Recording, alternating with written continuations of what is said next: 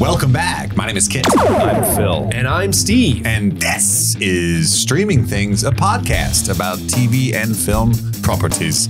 You probably know. But if you're new here, that's what we do. We talk about various and sundry movies. We do episode by episode recaps and reviews of popular TV shows. But this series is about Star Wars. You might have heard of it. The Wars, baby. It's finally happening. A long time ago it happened, but we're going to talk about it. We're going to bring it back up. Yeah. This is history. Yeah, it happened a long time ago in a galaxy far, far away. You know, we're bringing the culture to you. But it's relevant, I think, to our current political climate. It is. You know? Kinda, yeah. Just talk about it like it's Dan Carlin's hardcore history, but Star Wars. Be really serious. And then the Empire. Now, what you have to understand about the rebels is they needed a secret rebel base from which to operate from. The thumb of the Empire pressed on us all. So we find ourselves in the Hoth system. The whole shtick here, we've brought our friend Phil back again. Steve and Phil are our lifelong friends and also diehard fans of Star Wars. Bones. I, not so much, right? And I had a really pleasant experience with A New Hope. And then we'll talk about how I felt with Empire Strikes Back. Did the good times roll? We'll find out soon. By the way, I want to address the video watchers experiencing the jump scare right now, similar to when Vader finally took off his mask, is what they're experiencing with me without a hat. I was going to say, like, I don't remember the last time I've seen you without a hat on. I was in a hurry. That's okay. I had a rough night. It's a good look, man. I honestly was chagrined when I got in the car and I was like, well, we're going to lose a lot of video watchers. What you should have done is you should have gotten a Sharpie and put those little like dots on your head so you could look more like Darth so you Vader. Could green screen me like mocap. Yeah. Did you have that ability? Why do they do the dots? I don't know. I'm going to make you Jar Jar Binks. Just turn me into, what's his name from Planet of the Apes? Caesar? Caesar, yeah. We could write A24 just right here. Like a prison tat on my head. Yeah. So last night I still had to watch Return of the Jedi and it was like 10:30. I dropped my son off. We went to see Dune Part 2 again. Dune. Fucking incredible movie. And I turned it on and then my friend, my like childhood best friend, like my Phil, that I actually don't talk to that much anymore, called me. And I'm like 11 minutes into Return of the Jedi and I'm like, okay. So I answered. We talked for over an hour. To my chagrin, you know what I mean? Like, but I'm like humans. This is more important. It's a human thing. Yeah. But at the same time, I'm like, fuck. At the same time, you're like, the wars, bro. Yeah. So I stayed up till 1, watched as much as what I could, and then had to wake up, set an alarm for this morning, and then finish it. And for some reason, it's fucking 2 hours and 20 minutes. So I was like, well, it's the last of a trilogy. Sure. We got to know about these Ewoks. There's no tighter edit of these movies that could be done at all. But this week we're doing Empire Strikes Back. That's right. That's right. This is Empire Strikes Back. What people, I think it's safe to say, often say is the best of all Star Wars movies. I think if you took a poll and which movie was considered the favorite of most people, it would be a landslide for Empire Strikes Back. That's my sense from being chronically For a long time it was, yeah. If it's not number 1, it's number 2. Yeah. I'm interested to see what you guys would think would get more votes. I mean, I know what my pick is, but I'm not going to reveal that until we're at that one. You'd be happy. I don't know. I think the tides are turning on that one again, but we'll get there. Solo. So yeah, Solo. We're talking about Empire Strikes Back. By the way, a brief apology to all of our listeners that might have experienced a disruption or an issue last week. As soon as we debuted the Star Wars series that we've been working on starting for a while, we had a major issue with our host at the time, Spotify. At some point in the middle of the day, it's not like we got an email or a message or anything courteous from a company. We were alerted by our listeners who were gradually panicking, saying, hey, there's the new episode stopped halfway through for our ardent fans that listened to it right away. Or what's worse, there is no new episode. And then finally people were like, your whole fucking show is gone. So what had happened was Spotify, I assume an AI algorithm detected a copyright issue with our Star Wars episode. And so they removed the entire show, the whole show, not just the Star Wars episode, all of streaming things. No. Wiped from the internet. It's as if 1,000 listeners cried out in anguish and were suddenly silenced. That's right. Did they say what the copyright? No. They didn't even say we had been removed. We had to reach out to them because our listeners alerted us, which is the part that makes me angry. And they told Steve, oh, it appears like there's a copyright issue. Let's look into it. And about 10 hours went by. Oh, this is after, that's the fourth person I talked to who finally said, I'll look into it. The other 3 ignored me. Great. Yeah, so it was like 10 hours went by, no words. The show was still gone on the big Star Wars day. Finally, I angrily tweeted about it. And then I had a lot of loyal friends and fans that were tagging Spotify. Woke up the next morning once the people were, the rabble was roused and the show was magically back. But they said, we still don't know why it was taken off. We'll continue looking into it. And we have never heard a follow-up from them. They've never, like, we've followed up with them like, hey, any word? And they've never said what happened because, yeah, I have theories of what could have tripped it, but yeah. I think it's the Star Wars episode for sure. And because Disney's like canonically voracious about copyright strikes and stuff. And was there a lot of stuff in there that we threw in? That well, the only thing I can think of is the music that Andy made might be too similar to the actual Phantom Menace song. Okay. Yeah. And it just tripped whatever AI algorithm that probably looked at it. But they still haven't like told us, because even at 1 a.m. they're like, hey, we reviewed it and it's fine. We put it back up. Sorry. Well, they didn't even say sorry. They just said they put it back up. So we have changed hosts. Long story short, so that won't happen again. But if no one else that I'm aware of has ever had this issue with their podcast, so we thought we should move from Spotify as a host. Yeah. So if you do like to watch our episodes on Spotify, unfortunately, we can't do that at the present moment because that is a perk of being hosted by Spotify. Yeah. So I have to find a workaround for that, and I don't know if there is one. So if you do want to watch the show currently in a visual format, you have to go to YouTube for that. So we'll see you in YouTube. Yeah. If you want that. But yeah, sorry that happened. We had to like talk to Apple Podcasts about getting our show back up. We had to it had scrubbed all of our years and years and years of reviews and ratings and stuff off of Apple Podcasts. That's over 1,500 reviews and rankings. Luckily, Apple Podcasts was very helpful in getting those back for us. But yeah, not a very good experience. The mouse has teeth. Mm-hmm. Oh boy. Fuck with me again. Don't make a guitar riff of Phantom Menace, you sons of bitches. Make me, bitch. I just wanted to say if that was something that upset you, we are very sorry because it deeply upset us, traumatizing. Because I've got lots of friends that have their entire YouTube pages and TikTok pages removed due to copyright strikes. They're never told what specifically they did wrong. And they never get their account back. That's so frustrating. And so I had I've like 3 friends I can think of off the top of my head that's happened to. So I thought, oh God, like, it could never come back. And we couldn't do anything about it. I know from experience. So that was like, it was only 24 hours, but it was pretty traumatizing. That's really scary. I didn't know that happened. Yeah, it was a rough week. So weird way to start our big Star Wars series debut. But we're back, baby, and it's in full swing. Empire this week. Return of the Jedi will drop next week while we're at South by Southwest. We'll have some South by Southwest coverage there. And then by the time we return, shortly after that, we'll be starting our coverage of Fallout on Prime Video, which starts, I believe, April 12th. That'll be fun. Super excited for that. We're all fans of the games and stuff to varying degrees. So that should be interesting. And then we've got The Boys, House of the Dragon, Arcane, all kinds of cool stuff coming this year. I do want to say Dune Part 2, fucking amazing, since I'm with 2 nerds. Go see it in as big a crowd as you can with the biggest screen you can. A generational event. Truly, I can't gas it up enough. But yeah, go to patreon.com/streaming things if you want to support the show financially. If you can't do that, please rate and review the show wherever you're listening to this. Sadly, sometimes the reviews disappear, but they're still very helpful. So please do that. Go to streamingthingspod.com if you want to see all of our other content and things that we're covering. And just thanks for being here. Thanks for listening. Let's get to you to pissing off you Star Wars nerds.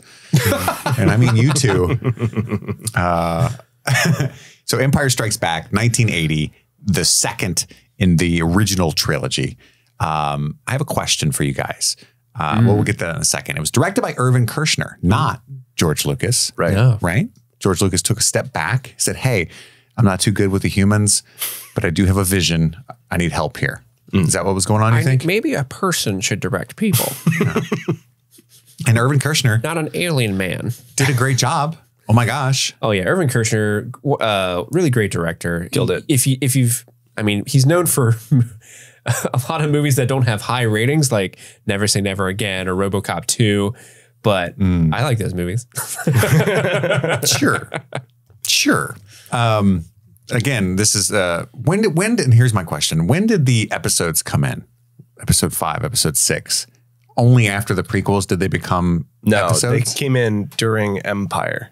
Really? Like it was called episode 5 in 1980. I believe A New Hope was called just Star Wars A New Hope. And then during Empire, they realized that they were going to make 3 movies of this. And this was going to be the middle of the tale.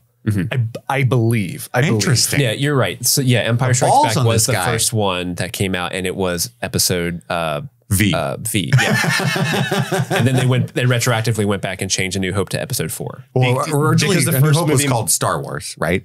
Yeah, correct. It was just called Star Wars. Yeah. And then actually the script originally was called, Journey of the Wills. Something, Journal of the Wills. With an H, I think. Yeah, WHILLS. I mean, there's so many different versions of this. Oh, I want to say too, because it's important to note for the listeners, I watched the shittiest possible version of all of these movies. Okay, so which version did you watch? Because I think we all must have watched different versions. I'm just lazy Disney Plus'd it on every one of these. Okay, so I watched the 2004 DVDs. Which is probably a way to go, right? Well, I don't know. Like how bad is the Disney Plus version then? Why? What well, there was a moment, I think it's Empire. It might have been Return. It's Return. Because you watched them back to back. I did. Sorry, guys. But there's a moment, but it's relevant to like what edition I had to all of these, I think. There's a moment in Return of the Jedi where they're in the desert and at the Sarlacc pit. And it looks so fucking bad. And I think it's the result of trying to redo them in the late 90s that makes it look that way, right? Possibly. It's hard to say so without knowing the exact shot you're referring to. An establishing shot of the palace that looks bad? It's not the palace. They're on the little floaty things being transported as prisoners. And it's a wide shot of the barges and the dunes. Is this in motion? The dunes are clearly fake instead of shooting at a desert, which would have been the obvious thing to do. And it looks like, you guys remember Beetlejuice? When it cuts to like when the worm comes out and gets Beetlejuice, it like looks like that, but without the aesthetic of a Beetlejuice movie. It's just very like, anywho, but that's the edition I watched is like, and I definitely watched the Return of the Jedi one where it's like, which is kind of, I'm warming up to that. Talk all about that. I'm warming up to that. But Empire, ladies and gentlemen, let's talk about our overall thoughts. What we're doing with these Star Wars movies is we're going to talk about our overall thoughts, our history with the movie, go through a scene by scene, play by play reaction, and then we get some fun stuff. We'll finish our Mad Libs, our Star Wars Mad Libs that will start any moment, and then we've got a medal ceremony. Each of us are going to try to find something to assign to each of these films that it does better than every other film in the franchise. Something. And then what's the other thing we're going to do? Oh, we're going to rank them. Kids love a good ranking these days. They love a good ranking. But the shtick with streaming things is we all have to agree on the ranking. We have to come to consensus. So if Phil says A New Hope is better and Steve says Empire is better, we have to stay here. We got to settle until we get a podcast way. Which 3 people, it's good. Somebody's always a swing vote, you know? Yeah. So anywho, that's the plan. Democracy. I love democracy. I know that. Steve. Fascism for me. I guess before we do the clip that. Before we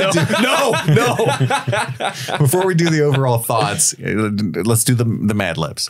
It's time for the Mad Libs. Boys, are you ready? Yes. Phil, Kit, to give me the words so I can put the pen to the paper and we can help Mad Libs craft a story for us that we will read at the very end of the episode? Yes. Y'all ready? Who wants to go first? Kit. I'll go. Kit's going first. Kit, I need part of the body. Gooch. Phil, give me an adjective. Gooch-like. Kit, give me an adjective. Well, he stole mine. Patient. Phil, verb. Blasted. Or maybe like a blast. Okay, sure. yeah, blast. Okay. Noun. Carnival. Noun. Clown. Noun. Octopus. Plural noun. Horses. Noun. Jungle. Last name of a celebrity. Nay. Stop it. After aunt? Well, Theresa May. I mean, Kit, I need a part of the body, plural. Nipples. Gotta do some nips. Phil, give me a part of the body. I already took gooch. yeah, cheeks. Cheeks. And it's up to you to decide which ones. Should I just say cheek? Because it's just a singular cheek. Sorry, cheek. Adjective, Stout. plural noun. Huts. Hut 1, hut 2. I don't know why that got me. Adjective. Lustful. Got those huts got you thinking. They are like. And last but not least, I need a plural noun. Lightsaber. Forgot that it was plural. The words have been written. It shall be spoken at the end of the episode. As So tune written. in. Yeah, tune in to the end of the episode to find out what these two jabronis have written for us. But right now, let's talk about your overall thoughts on this movie. I'm curious to know your history, what it was like rewatching it for you guys, probably the 40th time. Phil, 40th. That's low. Phil, what was it like revisiting The Empire Strikes Back? I hadn't seen Empire in probably 5 to 6 years. It's been a while. Which was really fun to go back and watch it with kind of fresh eyes. Obviously, I love it. It's among my top 3 of all the Star Wars films. I had a good time with it. There was some stuff that held up. The 2004 DVD had some kind of rough effects that I kind of forgot about. In my mind. So this is special editions. Yes. They finally port them onto DVD, right? Yeah. There was a collection in 2004 they released that Steve and I went to go get at the mall. We skipped school to go get at the mall. So I watched those because I forgot the Disney Plus login. So I was like, well, I don't want to bother Steve. So I'm going to go ahead and just pop in this DVD. First time I've seen that DVD in a long time.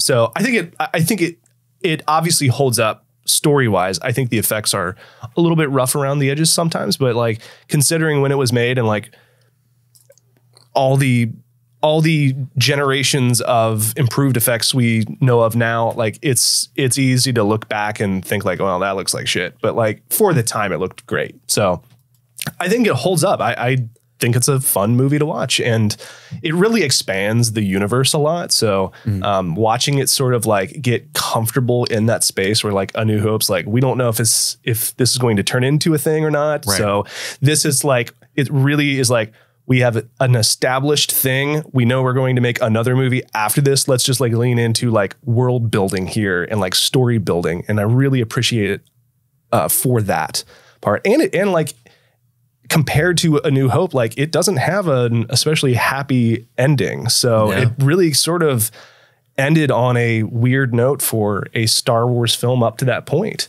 And I appreciate that about it too. When you popped in those DVDs where you're like, oh my God, this looks awful.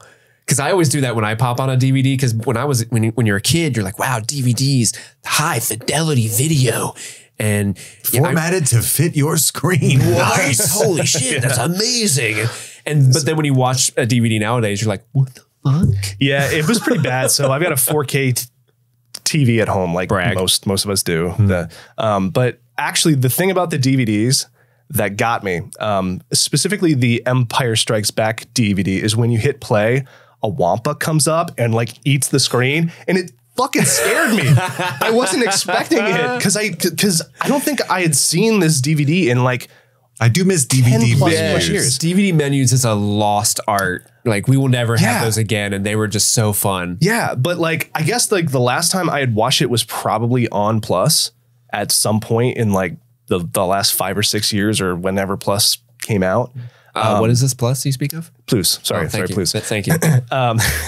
And so I had forgotten about the Wampa, like essentially being the transition into the film. And is the Wampa the Yeti? Me. Yeah. Sorry. Yeah. And I had just popped in the DVD and I was like from like me to you to the TV, and I hit play, and my intention was to hit play and then like go back on the couch. So I was right on the TV at the time. It got me. It got me. Yo, you fell back on the couch.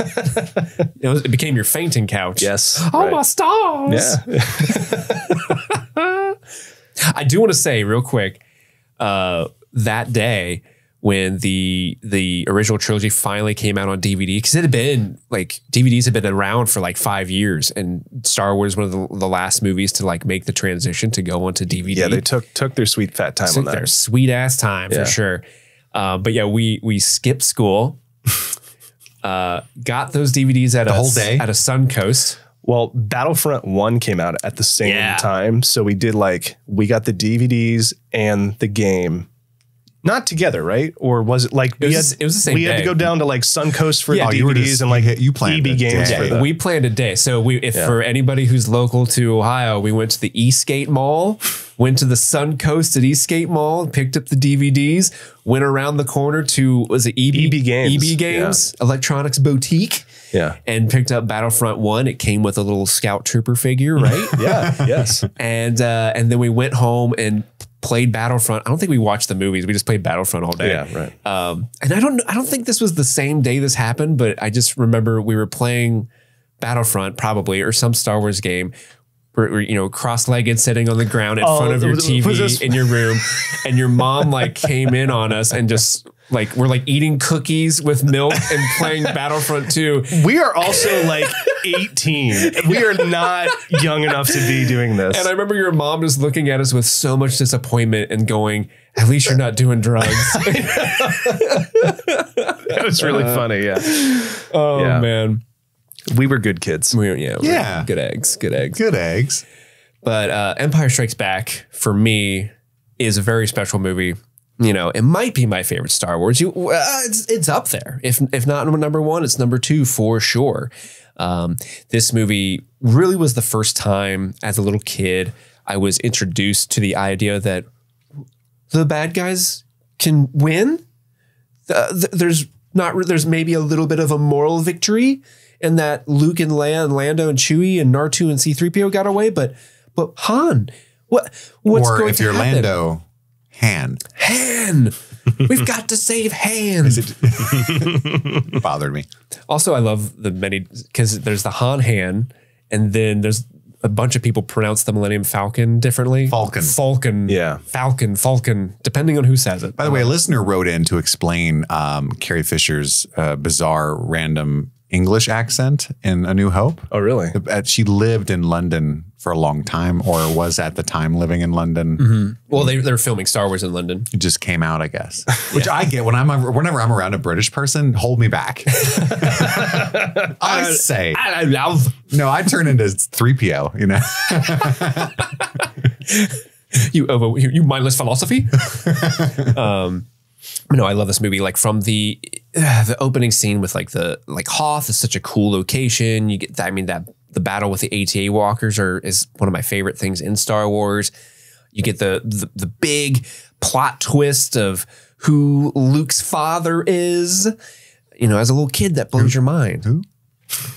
Maury Povich came out and he's like, "Great news! You are the father." And yeah, Darth Vader looks sad, whereas like some other dude's like, "Yeah," like freaking out. Padme comes running. "I told you, motherfucker! I told you, get my money." But no, this is just a wonderful movie that I love very, very much. Kit, I really want to know. Yeah, let's hear what you think. What you thought, because I'm on this ride of just finding out Kit's experience with Star Wars. I am scared. So I'm scared. Hey, is this a safe this space? This is a safe space. I don't think I'll it is. fucking punch you. This is public. I like this movie, right? It's a good movie.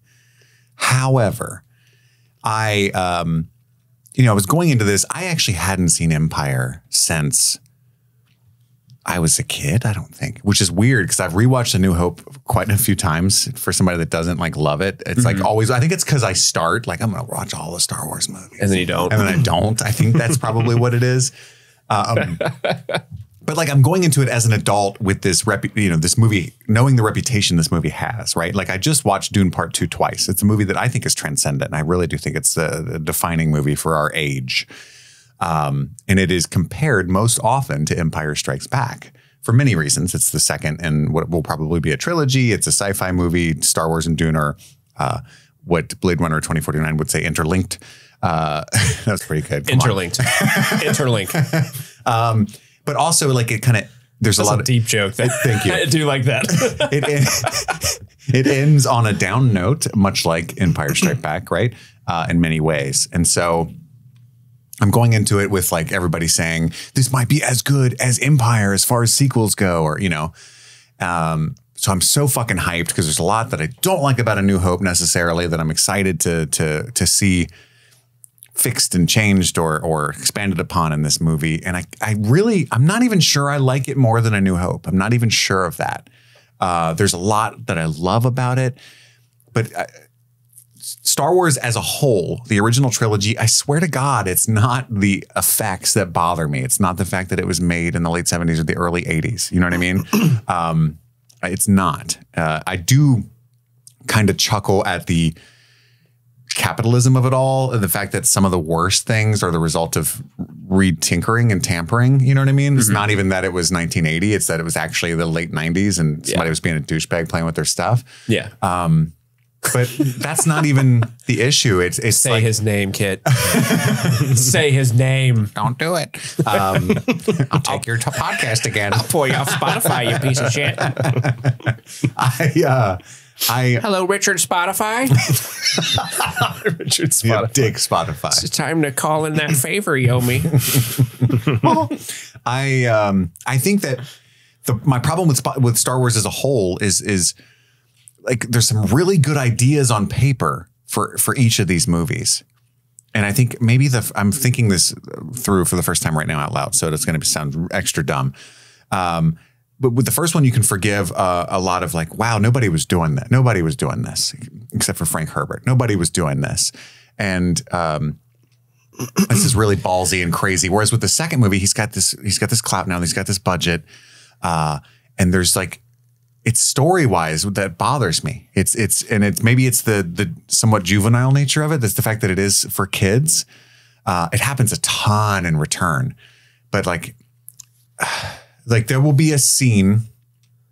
The heroes are in trouble. The troopers are really bad aim, but they're closing in, and something will happen, and the heroes will lose. They'll get the enemy will have the upper hand. And they've been trying to kill them for hours. And then finally they got them and they'll go, freeze. And it's such a small thing to most of you, but it drives me insane. Fucking why? Why freeze? Why not blow their fucking brains out? It makes no sense. They're not going to hit them. To capture them, to take them where? You know what I mean? I'm getting red in the face. I'm so angry. Like, I'm actually glad you bring that up because I did, for some reason, I never thought about this, but I did notice something toward the end of the movie that I never thought about before. That's along those lines. And we'll get to it when we get there. But I did notice something like that this time. And it did make me scratch my head and be like, what's the plan here? Yeah, it's just, but on paper, if you look at the bullet notes of plot, it's like, and Hoth, and then they come in, they have to leave, and it's like, fuck yeah, dude, this is great. This is genius. You know what I mean? Like, oh, it's his father, that's a fucking bummer. And you know, like, you know what I mean? Like, I think that's what the script said. If you look at the bullet points of the ideas. Luke finds out Darth Vader is his father. It's a real bummer. Like his friend Lando, he's got a history with, betrays him. It's a real bummer. Dude, it's so good. But in execution, it's like goofy. You know what I mean? Like the fucking troopers are just in a closet, like, wait till they go to sleep. Wait till they go to sleep, and then we'll pop out. You know what I mean? Like it's silly. There's this. Which part of the falling asleep are you talking about? Because they're like at Cloud City for a while, and they go get changed and stuff before before I Vader. love the idea of Vader just like waiting in that room, just like looking at his watch, like anytime now they're gonna pop in. They're gonna be so mad. Oh, I hear voices through the door down the hall there.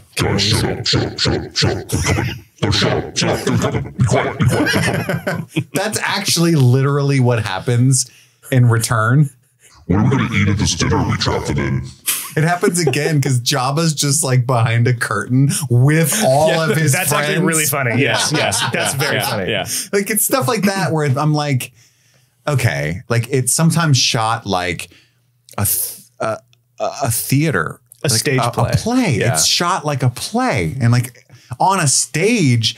The whole Jabba curtain thing, that would be That would be a riot. That would crush. You know, it's the only way you can show it. It's still a riot. But this is a movie. But I think that's the thing. Like, you have to suspend a little bit of that like logical brain to watch movies like this, because if you don't, you're going to have a bad time. So you really just need to like lean into like, this is a fun play that I'm watching, but filmed in a cinematic way.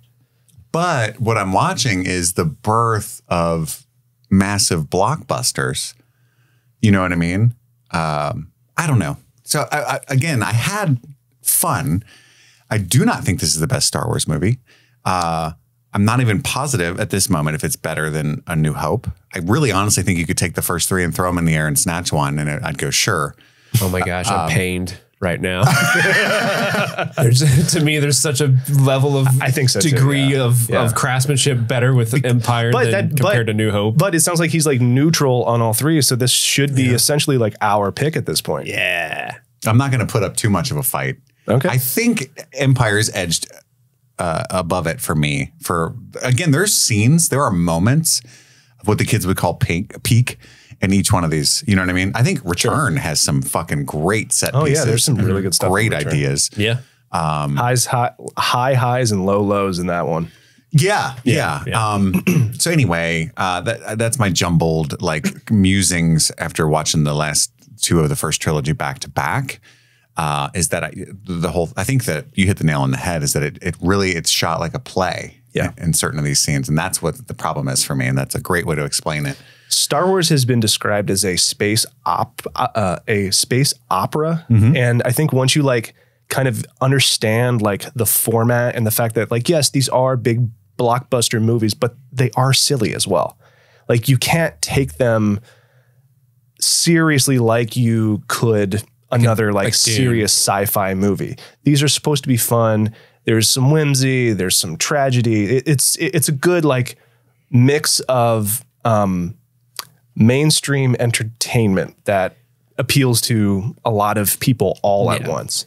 And at their core, like they are silly to a degree, but they do tell a fun story as well. So I think as soon as you like let go of some of that, I'm not saying don't be critical, but to open yourself up to the idea of like, there's stuff in here that's not going to make sense, and that's okay. It's a movie. You've taken your first steps into a much larger world. Once you do that, I think like you'll have like even more fun than what you've had in the past. Well, let's get into it. I'll do my best to just take me with a grain of salt. That's okay. No, this is part of my fun. No, I love it. You are valid. Because we respect your opinion about this. This is great. Okay. I'm glad that we're not all like on the same, like, this is the best movie ever made train. Like, I like the contrast here. This is good. I'm honestly so fucking hyped to watch the prequels. Awesome. Because I have this like fear that I'm going to like them more than I like these. Hey, that's okay. If you do, you're wrong, but it's fine. I have the fear. We'll see. So it starts on Hoth, as Steve had discussed. That's where the movie begins. By the way, 2 characters in this movie get worn as a backpack. If you're keeping track, I did it for you. It's 2 of them in one movie. And I think that's funny. I'm waiting for that C-3PO backpack. We've all had that Yoda backpack. We want that C-3PO one. Do they make backpacks with the Yoda like over your shoulder? Yeah. Oh yeah. Actually, technically 4 do, because the Tauntauns wear Han and Luke as backpacks. I mean, I guess. Just saying. Those are mounts. I live on this planet, but it is too cold for me as well. I'm stinky. I'm going to die now.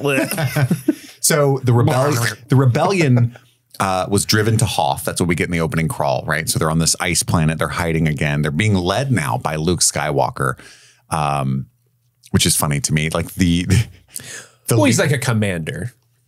It says led by Luke Skywalker in the opening crawl. I mean, it's word for word. I'm sure General Rankin can tell him literally to yellow tell words in space that say that, Steve. Sorry. Yeah, I'm sorry. I'm just saying there is a general, and that is higher than a commander. I'm glad you mentioned that, because at one point random criminals are just made generals. Yeah. A la Han and then later Lando. Well, when General Calrissian, we don't understand What ranking. they did at Yav and 4 was a big deal. So they got a really big promotion as a result of that whole thing. You listen to what Lando did in the Battle of Tanab, and you're going to promote him too. All right. Yeah, they're big fans of my work in Tanab. So yeah, Luke Skywalker's there. He's being hunted by Vader. There's probes. They're probing Hoth. They're probing the entire galaxy.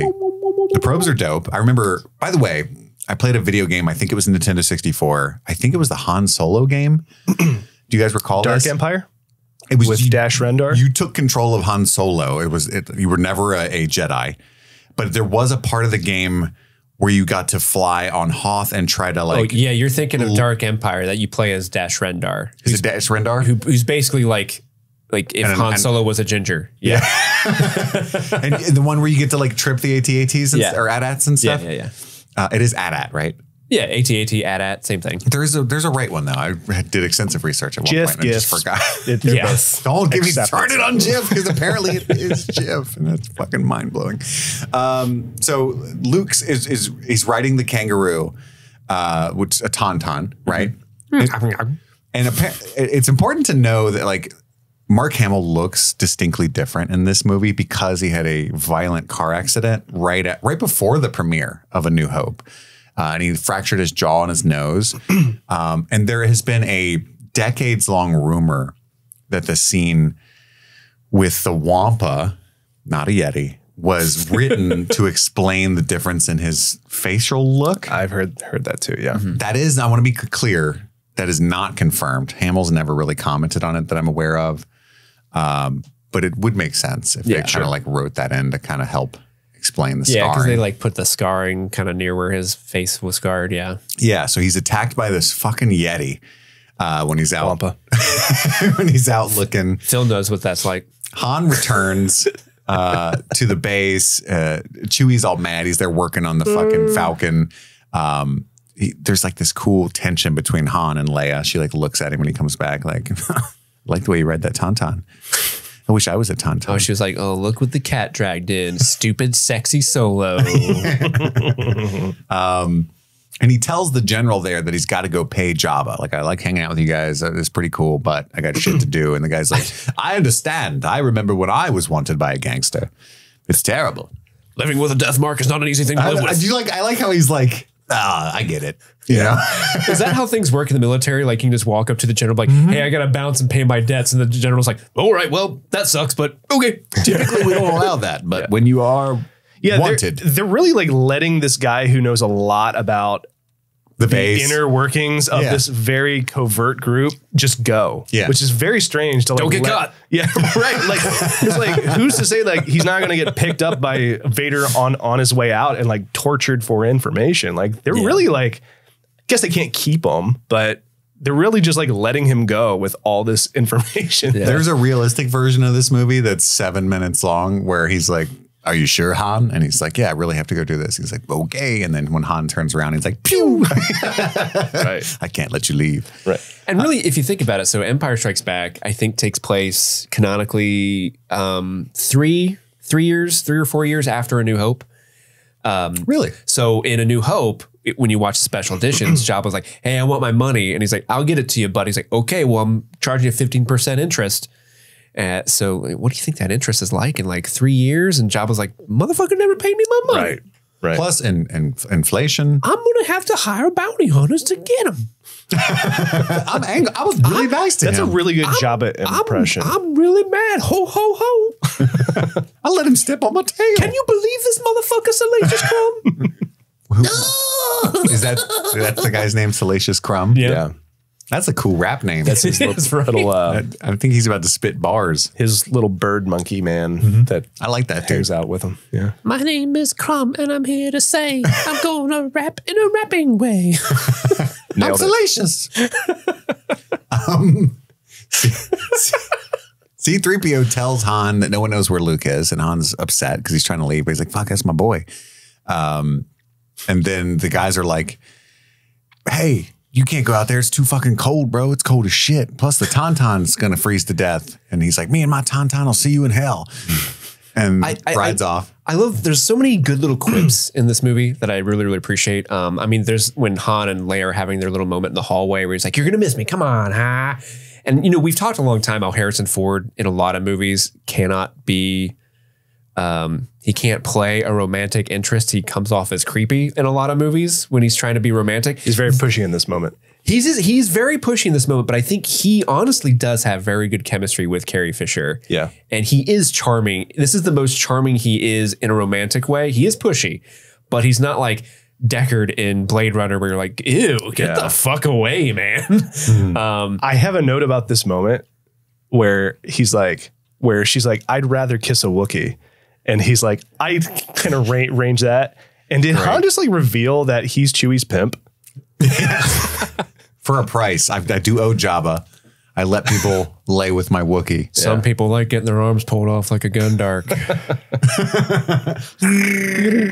And then there's this when the scene begins where they're talking to Han and Chewie outside by the Falcon. C-3PO and R2-D2 are arguing, and they basically accidentally froze all of Princess Leia's wardrobe.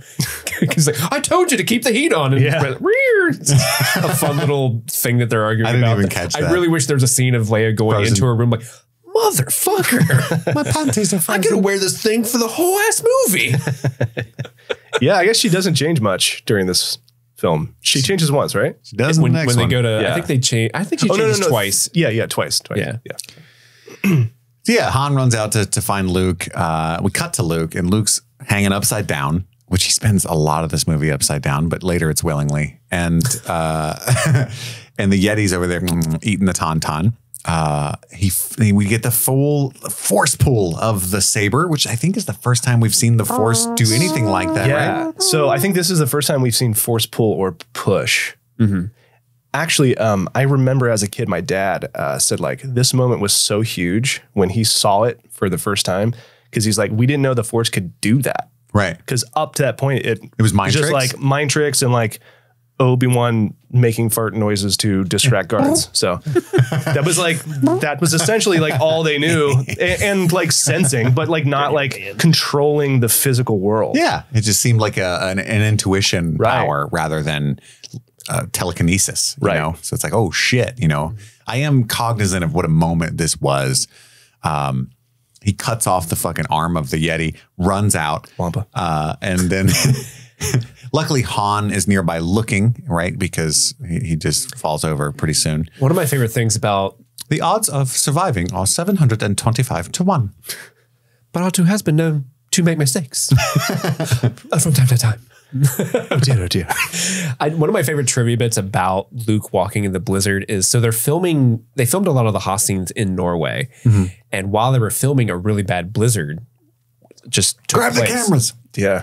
So literally what they did is they couldn't go out of their hotel where all the crew and everything was staying because the blizzard was so bad. So what they did was they just opened up a door and were shooting out the door and was like, Mark, just walk around out there. Really? So he's literally just, the whole crew's inside where it's warm filming at a door, and Mark Hamill's like, Ben. Ben. I love that. We get the first of many Force Ghost Kenobis, I think, in this scene, right? You will go to the Dagobah system. I'm really cold. No, you will find Yoda. Okay, hold on, I'm talking. It's warm there. It's a little humid. It's humid. It's sticky. It's the opposite of this. There's iguanas everywhere.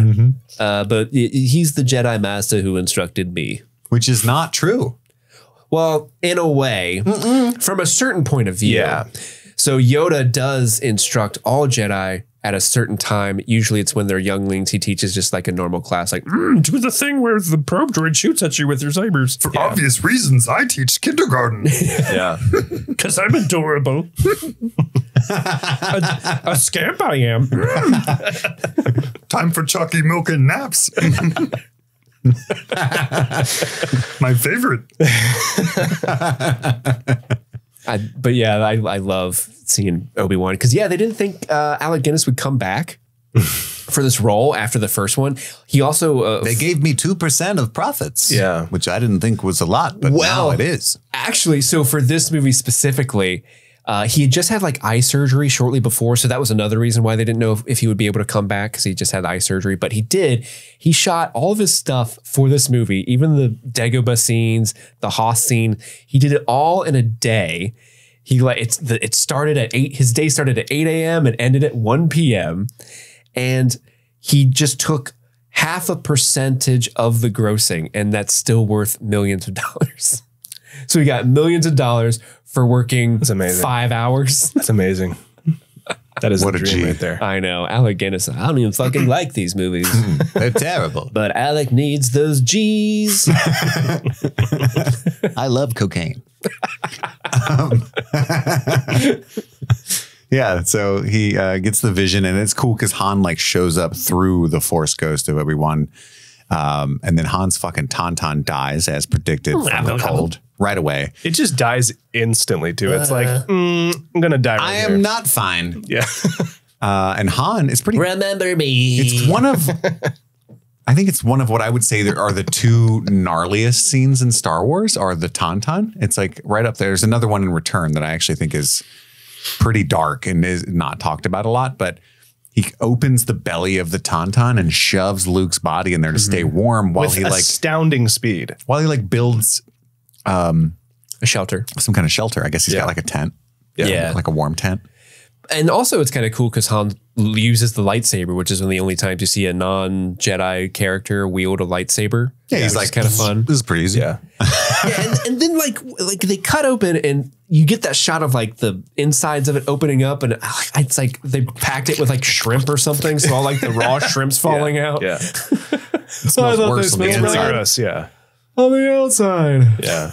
Is that Seinfeld and a Tauntaun? What's the deal with these stinky snow beasts? My tauntaun died. It's clearly a Yeti. Am I wrong? So we cut to the shippy ships. They're cruising Hoth. Shippy ships. Rogue 2. Where's my buddy? And then luckily, Han's like, I'm here. About time you showed up. Good morning. Good morning. Nice of you guys to drop by. I found him. I love that guy. Repeat, I found him. Poor Rogue 2. And then Luke's like in a fucking healing tank. That's pretty neat. Back to tank. What, a back to tank? Yep. Well, we get that a lot with Boba Fett. Yeah. Yeah. He I fucking low-key loves those. wish I could just like sit in that and just like be cured of things. They got one in Newport. It'd just be like so nice to just like, well, yeah, that's true. Yeah. There's like flotation. Yeah. Yeah. That's true. With all the salt. Maybe I'll go. But you maybe want I'll go the whole experience where you got like the mask on and you're doing the Just bring that. And Like when I messed up my knee, like I would just want to like soak in that for like a day and then just like emerge from that tank and be like, I'm good now. that would be cool. wear a big diaper. Yeah. Like Luke does. I feel like because of capitalism, like big pharma, the healthcare system will never allow something like this to be invented True. because they make so much money for don't know. We pills could have and back to treatments. tanks right now. Maybe if you filled the back to tank with opioids, they would be like all about it. Take a dip in the fentanyl tank. Yeah. Ooh, this is a great idea. That would still be kind of awesome. Am I healed? No, you're really high. I feel great for 5 minutes and I'll feel awful. He's still all fucked up from the Yeti. I feel so much better. That'll be $9 million. But yeah, so he's in the healing tank, the back to tank. And this is where we get one of the most iconic lines, I think, that you guys probably used throughout the 90s ad nauseum, I would imagine. The insult, scruffy looking nerf herder. You stuck up, half-witted, scruffy-looking nerf herder. What is a nerf Ooh, herder? scruffy-looking. a nerf is, and correct me if I'm wrong, Steve, it's been a while, but it's like a space cow. Right? It's just like some like So that was a classist grass insult, eating farmland creature, right? right? Like, is she just making fun of farmers at this point? So this is a nerf. Okay. Yeah, So see, yeah, it's like eating a grass. it's like a bison. big, it's like a big yak. It's a There you bison. go. Yeah, there. If you want to look at it on the video, Is that the nerf herder? that Yes. is a nerf herder. But Han specifically is He's a scruffy-looking one. stuck up, scruffy looking one. Yeah. And I just love how Han's like, "Hey, who's scruffy looking?" Yeah, he doesn't take issue with most of that except for that one part about looking scruffy. Yeah. I It's look like, great. It's bullshit. I'm a stuck-up handsome Nerf hater. And then to make him jealous, because he's overconfident, she immediately deeply and passionately kisses who we later find out is her brother. Ew. And Luke's I love Luke's like, ooh, yeah, I know the ladies. not a big deal, Han. And Han is upset, right? At this point, they do see the probes that are flying around Hoth, and they go out and immediately alert them to their presence. Pew, pew, pew, pew. And Han's like, pretty sure they know we're here. Oh, yeah. So they immediately plan the evacuation. I didn't hit that hard. Yeah. Had a self-destruct. Yeah. He was made to bitch out that probe. And so they plan to evacuate Hoth. And then we cut up to Vader and the gang. And the Empire dude tells Vader. And what do we hear when we cut to Darth Vader and the dude? The Imperial March, baby. The first time. Is that the first time? Yeah. It's not in New Hope at all? Nope. Empire Strikes It's in my brain so much that I was immediately just like, that's the noise it makes when you go to Vader. Empire's when Imperial March starts. Interesting. Yep. Yeah, so they tell him that they're on Hoth, and it's really funny because they're like, the probe's got some people on Hoth. It looks like Han Solo, but I don't think it's anything. We're going to ignore it. And Vader's like, no, I think it's for realsies. Well, I can tell. Admiral Oswald, the guy that's like, my lord, it could be smugglers or pirates. That guy? The probe could have farted. Our machines suck. Okay, I want a day off. Can we just chill? My PTO activates in 2 hours. So. But no, that dude plays Hitler in Indiana Jones and the Last Crusade. That's why I know him. He had a type. Oh, You're like, oh, Hitler, my guy. oh, hits. That's right. Wow. There's a really funny moment in the scene that Steve and I have joked about for years. So there's a moment where Vader like turns to Veers. And when he turns, he's like 2 inches from his face. Yes, I did note and that. I don't know if they like intentionally blocked it that way or if that was just like a happy mistake, but it makes me laugh every time. Because like, imagine like you turn and someone's like right here and you like give them orders. It's very funny, but hello. So it's Yeah, and kudos. It's because of that. It's that theatrical thing. Yeah. Like it's the cinematography in this movie. Like the effects are great, but some of the cinematography is kind of whack. Like it's just a camera on a tripod instead of doing anything interesting visually. Like there's no sauce to these movies sometimes. Like the costume design is incredible. Like we get the Emperor's people have like those red outfits. The Imperial Guard, yeah. Which I think is what was played upon in The Last Jedi, right? Yeah. Right? That's awesome. And it's just not capitalized on visually. You know, they just stick a tripod down and then they'll just have like smoke coming out as the Emperor's going. I don't know. It's just, it's something very like it's a stage play. It's like a Broadway thing, you know? Yeah. And it just bothers me a little bit. But to your point, like to Julian Glover, who plays General Veers, to his credit, like that dude does not react to. Should have been like, whoa. He violently turns to him too. He's like, whoosh. Yeah. And Darth Vader's face mask is very sharp and pointy. Yeah. So if he actually like just headbutted him, that would leave marks. Yeah. Yeah. Stinky breath, one of those moments. So yeah, Pliet. What do you think Vader smells like? Does he have a scent? Lavender. I feel like he's actually, that's the only thing he's got. So he's very vain about his smell. Yeah, probably sure. Yeah. What's the perfume that Gustav wears? Lair de Panache. Lair de Panache. he's overly sprayed with Lair de Panache. But yeah, so they go down the Hoth. Chewie and Han are out. They're still working on the Falcon, which has some kind of mechanical issues. Luke gearing up to, I guess, evacuate, because he's not going to Dagobah yet. He's planning on helping them evacuate because their whole plan involves transporting people off of the base, running in a sneaky way through the blockade that is going to be there. Yeah, so they have a big ion cannon that will shoot in this, that'll clear a path for the transports to leave. Yeah. So an ion cannon is just basically like an EMP blast, but for Star Wars ships. It'll knock out their systems and make the ships unable to fire, move, what have you. Right. So they can just sail right by them. This is the second time in the 11 movies where we get a very important plot device around a blockade. Yeah, that's true. Where's my droidicars? Oh man, when we get to that episode, I'm going to really be like, oh, can we do the accent? I really want to, but I don't know if I can. I don't think we can. I don't think we can. I don't think we can.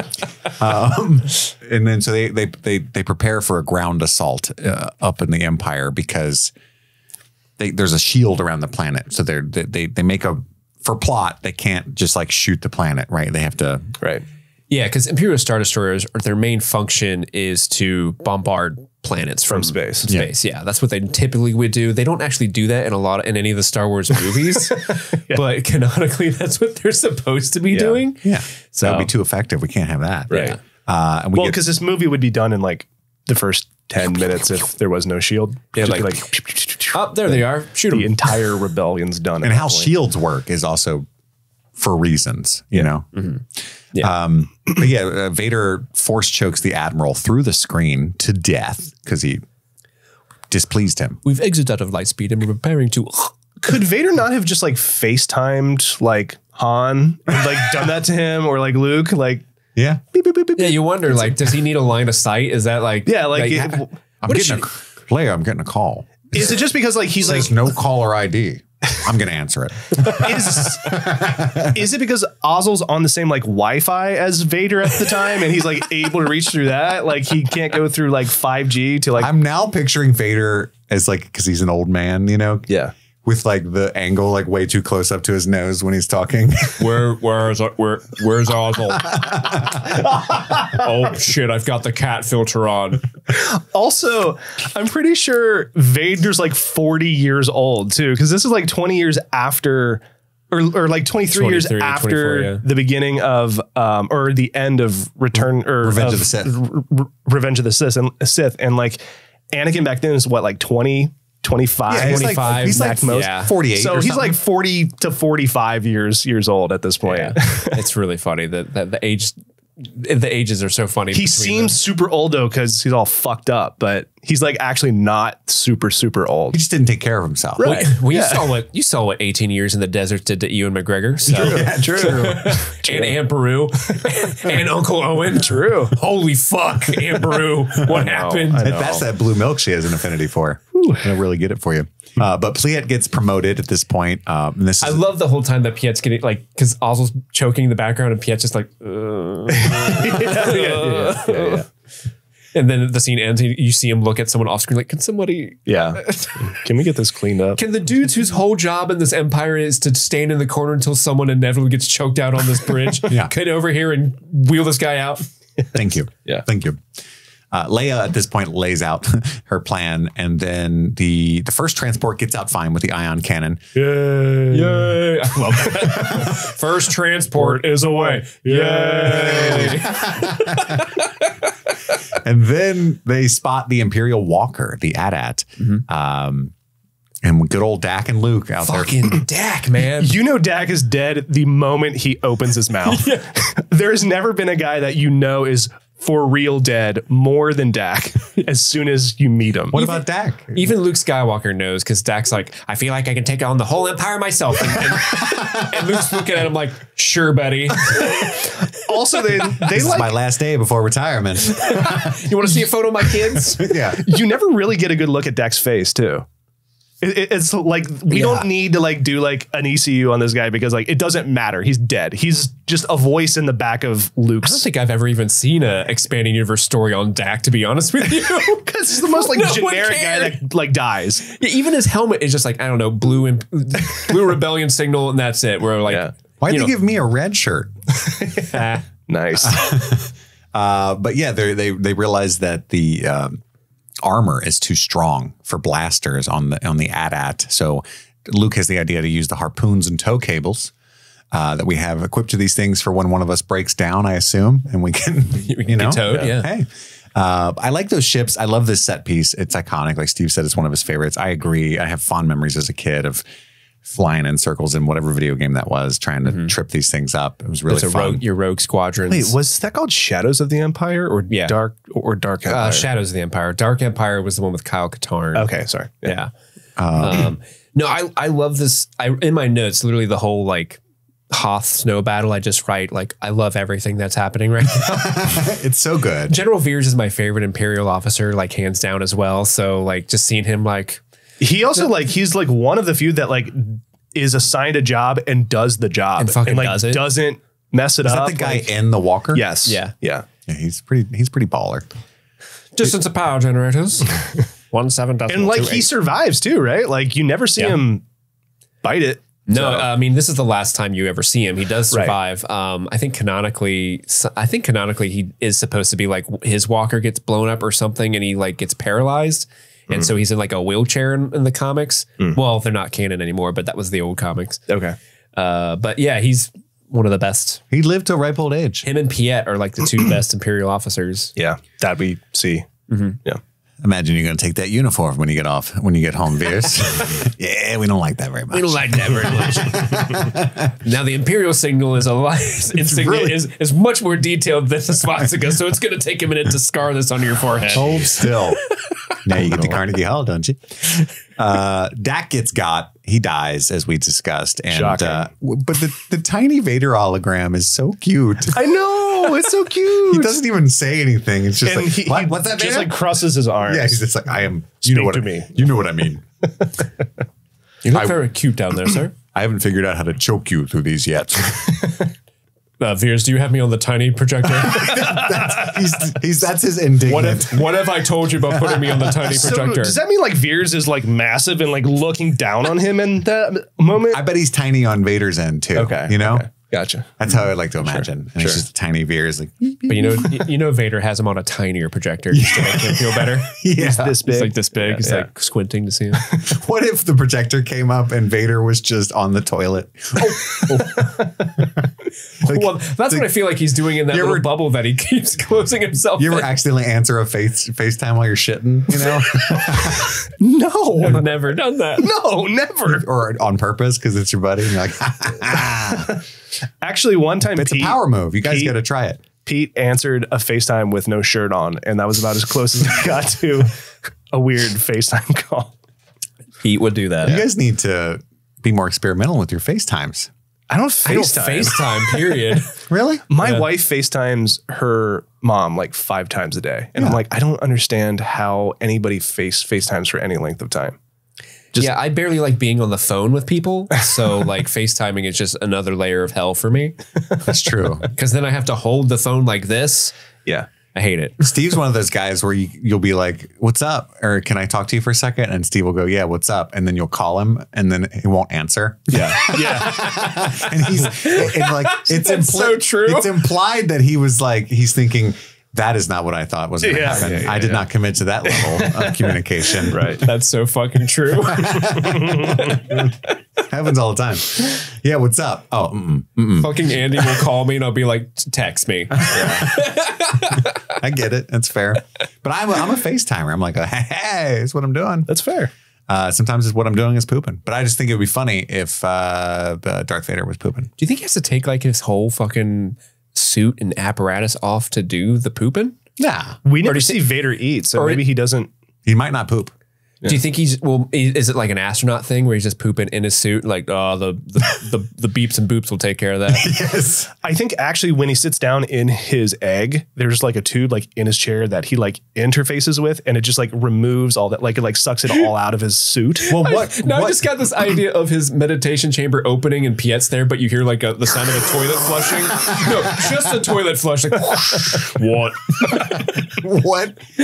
what part of his body is organic though? Because His torso, his torso, one face. arm, I think. so he right? does have like a Bowels, colon yeah. and stuff. Yeah. Yeah, because he was just cut off at like the thighs or his legs. Right, but that was his injury. But like, how much did they replace though? Because Kenobi says he's mostly machine now. Right. Well, So like maybe that's they true. I mean, maybe at they least, just like kept his heart and like removed all the bits below and like. well, at least in Revenge of the Sith, he has meat there. Yeah. I don't know if over the years they were like, Speaking of well, meat, I don't need this buttocks. leave me my dick. I don't think you need it, Vader, Lord Vader. Oh, we already it. we already took it. Yes. Saber dick. Han and Chewie are trying to escape on the Falcon. We get the iconic, no, this one goes there, that one goes there. Yeah. Often parodied. What's funny is as they escape, like they take the hard route where like every imp is like after them. And like Luke and the transports and stuff just have like the easiest flight out of Hoth. Like they aren't chased at all. Oh my God. I wrote it down. There's a point where, so like, you're right. Han, Leia, C-3PO, all of them. Because he tries to get her to a transport, the tunnel collapses. Yeah, so he's like, I'll take you on the Falcon. Take you on the Falcon. So they go to the Falcon. They're chased by stormtroopers. They're shooting at him with their hyperdrive doesn't work. Hyperdrive doesn't work. But then it cuts to like all the rebel pilots that just got done with a battle, and Wedge is like, they're literally walking. Yeah. See you next season for camp. I know. It's like the most jarring. Yeah, Wedge was in A New Hope, right? He's one of the fighters on the Death Star. So we get to see Wedge again. Ewan McGregor's uncle? That's right. Yeah. Yeah. Dennis Lawson, I think, is the actor's name. So they trip the walker. I have a question, guy. And again, you told me not to think this way, but I can't. I think I know what you're going to say because I have the same note. That the blasters do work when the AT-AT's laying down? I don't know. That's never made sense. That's never made sense to me at all. Okay. But yes, I have that same note. Well, like shot it there is an insta-kill button when it's like if you catch doggy an style sleeping on the snow. Yeah. But when they're up in the air, it's like now. You get an AT-AT face down, ass up. And it's just going to self-destruct out of pure embarrassment. Maybe it destroyed like the shield generator that's on its chin.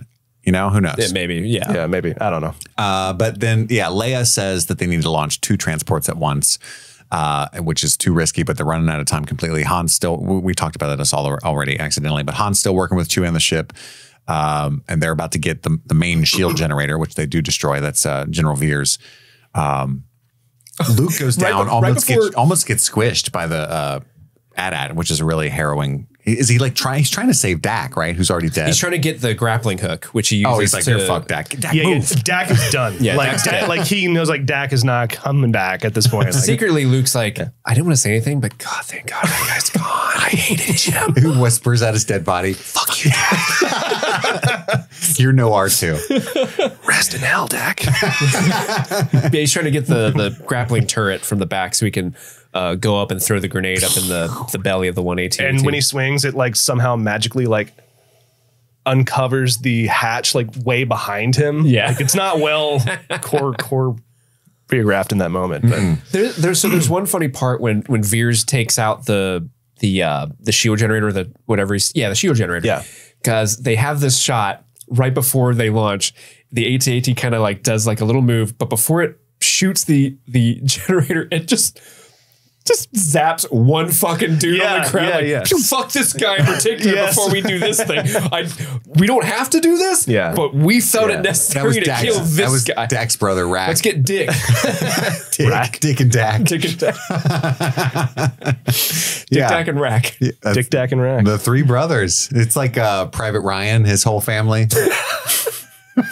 Like there's another movie somewhere where they have to go save Dak's 5th younger brother. That's the last remaining. We got to get Dip. He's the last one. And it's Matt Damon. Dick Dak. There's a scene where the rebels go to their mom Dap and they're like, we're so sorry, man.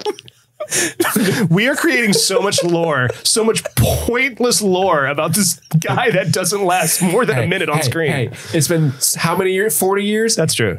It's time. Justice for Dak. Yes. Dick, Rack, Dap, and Dip. Duck, dive. And dip and dodge. You can Dak a wrench, you can Dak a ball. Fuck.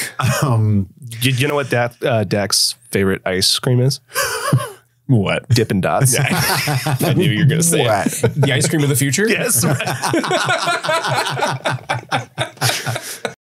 This episode was sponsored by BetterHelp. Folks, it's 2024. What does everybody do in the new year? They make resolutions. They set goals. How about we don't do that? I mean, you can. It's obviously nice to have goals, but it's also a good exercise to focus on things that you like about yourself. You know, not making all those high pressure goals that you might fail at and just feel worse. You can set smaller goals. And I think therapy can be a good way to access things that you enjoy about your life and focusing on the positive, the gratitude. And BetterHelp is a good way to do that. If you've never given BetterHelp a try, it's therapy that's entirely online. You can do it all from your home and access a therapist by filling out a questionnaire. And if you end up not liking that therapist, you can switch. Again, along with the theme of this ad, no pressure whatsoever. They're not going to have their feelings hurt by it. So if you're thinking of starting therapy, give BetterHelp a try. Celebrate the progress you've already made. Visit BetterHelp.com/streamingthings today to get 10% off your first month. That's BetterHelp, HELP.com/streamingthings.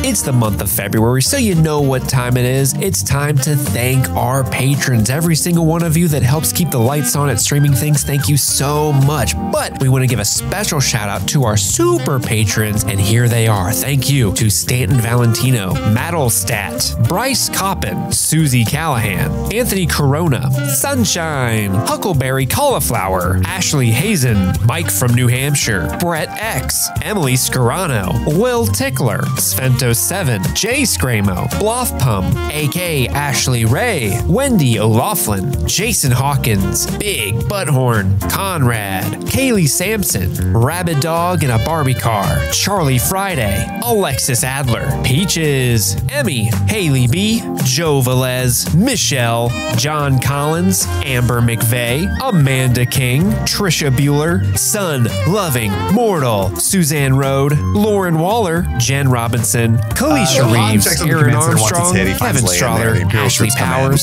Stephen V, Casey McCain, and of course Enza. And with that, let's get back to the show. While they're blowing up the main generator, and then Han takes Leia on the Falcon. Vader shows up. Fuck, I'm late. Wish I didn't have to poop. They get to the Falcon. It won't start at first, and then it takes off just in time. I wish it had done now what happens like in the TV shows. I think it's the TV show. But where like if Vader had just been like and stopped the Falcon, how fucking you guys would all shit your pants. I kind of hate it when they do that in the TV shows. Yeah. Why? The way they do it's never gone well. Are you talking about the Obi-Wan specific situation? Is that the show that happened? I thought it was awesome. Yeah, where he grabbed a ship and like brought it to the ground and then it took off again. Actually, we're in a different ship, and he's like, "Oh shit! Well, I spent all my mana. I'm tired now." But that act is cool for sure because they could do it because Yoda lifts the X-wing, so it's possible. But Yoda also is like, "I got it." It's not like, "Ooh, gotcha." Yeah, I don't know. Yoda's 900 though. Sure. But and when he was 600, he would have done it like that. Bench press at his peak. Yeah, that's what I'm saying. Yeah. And then it cut to the Luke and his X-wing with R2. R2's like, oh, we better rendezvous with them. We can assume. And Luke's like, no, we're going to the Dagobah system. And then I think it's implied that R2 was gonna like not follow Luke's orders on that because Luke is like beep, boop, beep, boop, and Luke goes, no, that's okay. I'm gonna keep it on manual pilot. And I think I just assumed that like R2 was like, do you want me to like drive us there? Like I can do that. You can take some. Well, the smirk on Luke's face implies that he doesn't trust R2 to let him go to Dagobah. That's so funny. I never thought of it that way before, but I can see how you get there. Really? Yeah, I've never thought of that. But I like the idea of Luke like, I don't trust this blue little psychopath. Well, I mean, I think Luke's like aware that like what he's doing is weird and only because he can talk to Force ghosts, right? Like randomly go to this like little swamp planet. Beep boop. Oh, you talked to Dirty Old Ben again? Sure, buddy. What if Luke had just gotten over like a cocaine and hookers habit and R2's like doesn't trust his junkie buddy? We're going to the Dagobah system real quick. And he's like, do you want me to drive us? Yeah. Oh, you thought that was snow on Hoth? Yeah. Dagobah. Ben. None of this is real. He's just hallucinating. You're tripping balls. That moment later in the tree where he sees Vader is like him like really going hard on the sauce. Yeah, for sure. Vader don't give a fuck about asteroids is my next note. No, he don't. No, it doesn't. Because Han goes into an asteroid, which is a really cool thing that I think was copied a lot in a lot of other sci-fi movies for like space chases, like dip into the asteroid belt to hide. But it's basically suicide.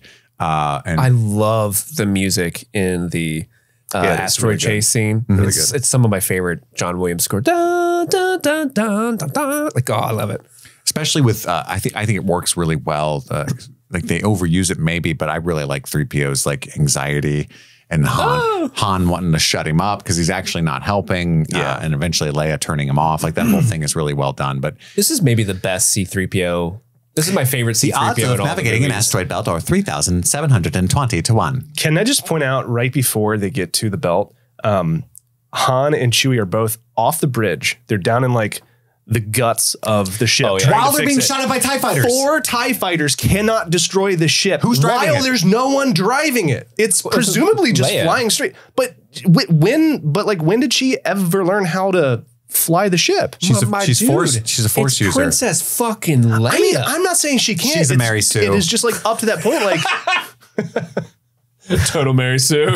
but like it just didn't look like she was flying the ship at that point. She wasn't even in the cockpit. You're right. She was sitting in the back row. I thought she was. She gets up. She when was they in the come front back. seat, but maybe I'm completely wrong. There's on that, multiple but instances where they're being attacked imminently, and they both go run downstairs. even still, like and it's highly upsetting. The fact that 4 TIE fighters cannot hit this massive flat ship Falcon. in clear space is crazy. Phil, what I think you're not looking at is that this is the ship that did the Kessel Run in 12 parsecs. Oh, that's true.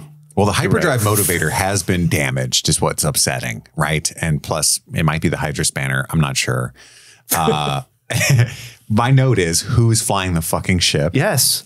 And then, and if anything, it's a blocking issue. It's, where it's not visually like as well executed as it could be. Yeah, the blocking isn't. Yeah, because they could make it a point that like just one little scene of Leia like just doing that. Yeah. Just her panicking and steering. It's not or C-3PO it's not like let me drive. Yeah. It's not super clear like what is going on in the cockpit while they're both down fixing the ship. I am fluent in 6 million different ways of freaking out.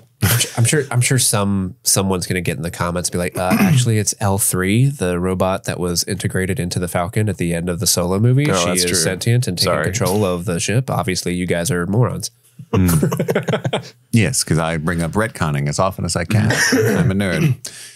So Han flies inside an asteroid. That's his like last ditch effort, ballsy idea. Meanwhile, Luke gets to Dagobah, crash lands into the swamp water. I'm sure it'll be reason fine for that. I'm sure it'll be safe for droids. And smash cut to storms. Yeah. And Wait, then is there a reason for what? You asked a question. that he crashes the storm. Oh, he can't. The instruments are down. He can't see where he's going. It's foggy. It's foggy. He didn't use the Force. No, clearly. he could have used the Force. Yeah. That would be a really, if there was ever a time, Yeah. maybe this right here. Something is in the water with R2 and it ends up chucking him out, which is really funny. And R2 remains so dirty the rest of this episode too. Yeah, who's going to take the time to clean the robot? No. And why? Why would you? I mean, Luke like scoops some gunk out of his like optical part. And he like, shoots it out too. He's yeah, but that's about it. but I here's love that R2 there. You just did.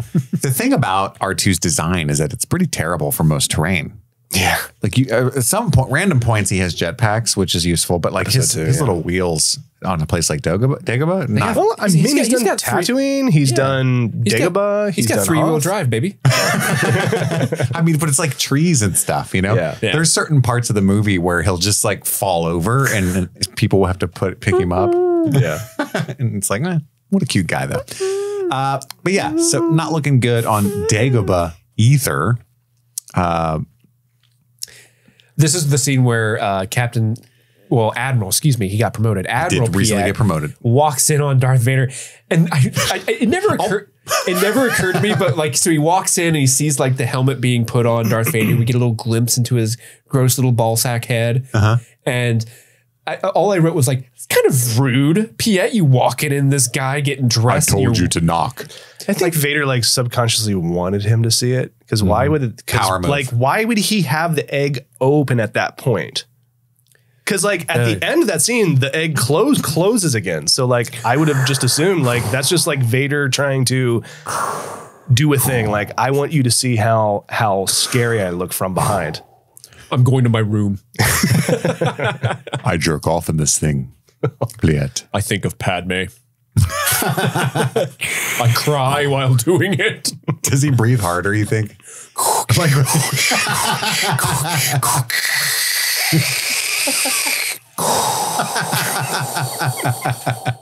Jesus Christ. But he doesn't. He can do it with the Force. This is the show that Spotify wanted to take off the internet. Yeah, right. I'm force choking the chicken. God damn. I can do it over FaceTime. Man. He could do that. He actually could, yeah. Like yeah. Admiral Plea could be like, "Are you jerking me off?" Maybe. What would it be? What would you think if I was? Good. Never thought of this before. Oh no. I have. So yeah, things are not going. But Vader's like, "Fuck the asteroids, get them. I can repel them with my mind." And but the asteroid is not entirely stable. What's going on? Are they inside a creature, not an asteroid? We don't know yet. But then there's a really cool scene. I do like the dynamic that they have with Leia and Han, like you said earlier, like where he holds her to protect her, but then he chooses to keep holding her, Against her will. She's like, "Let go of me." And he's like, "No."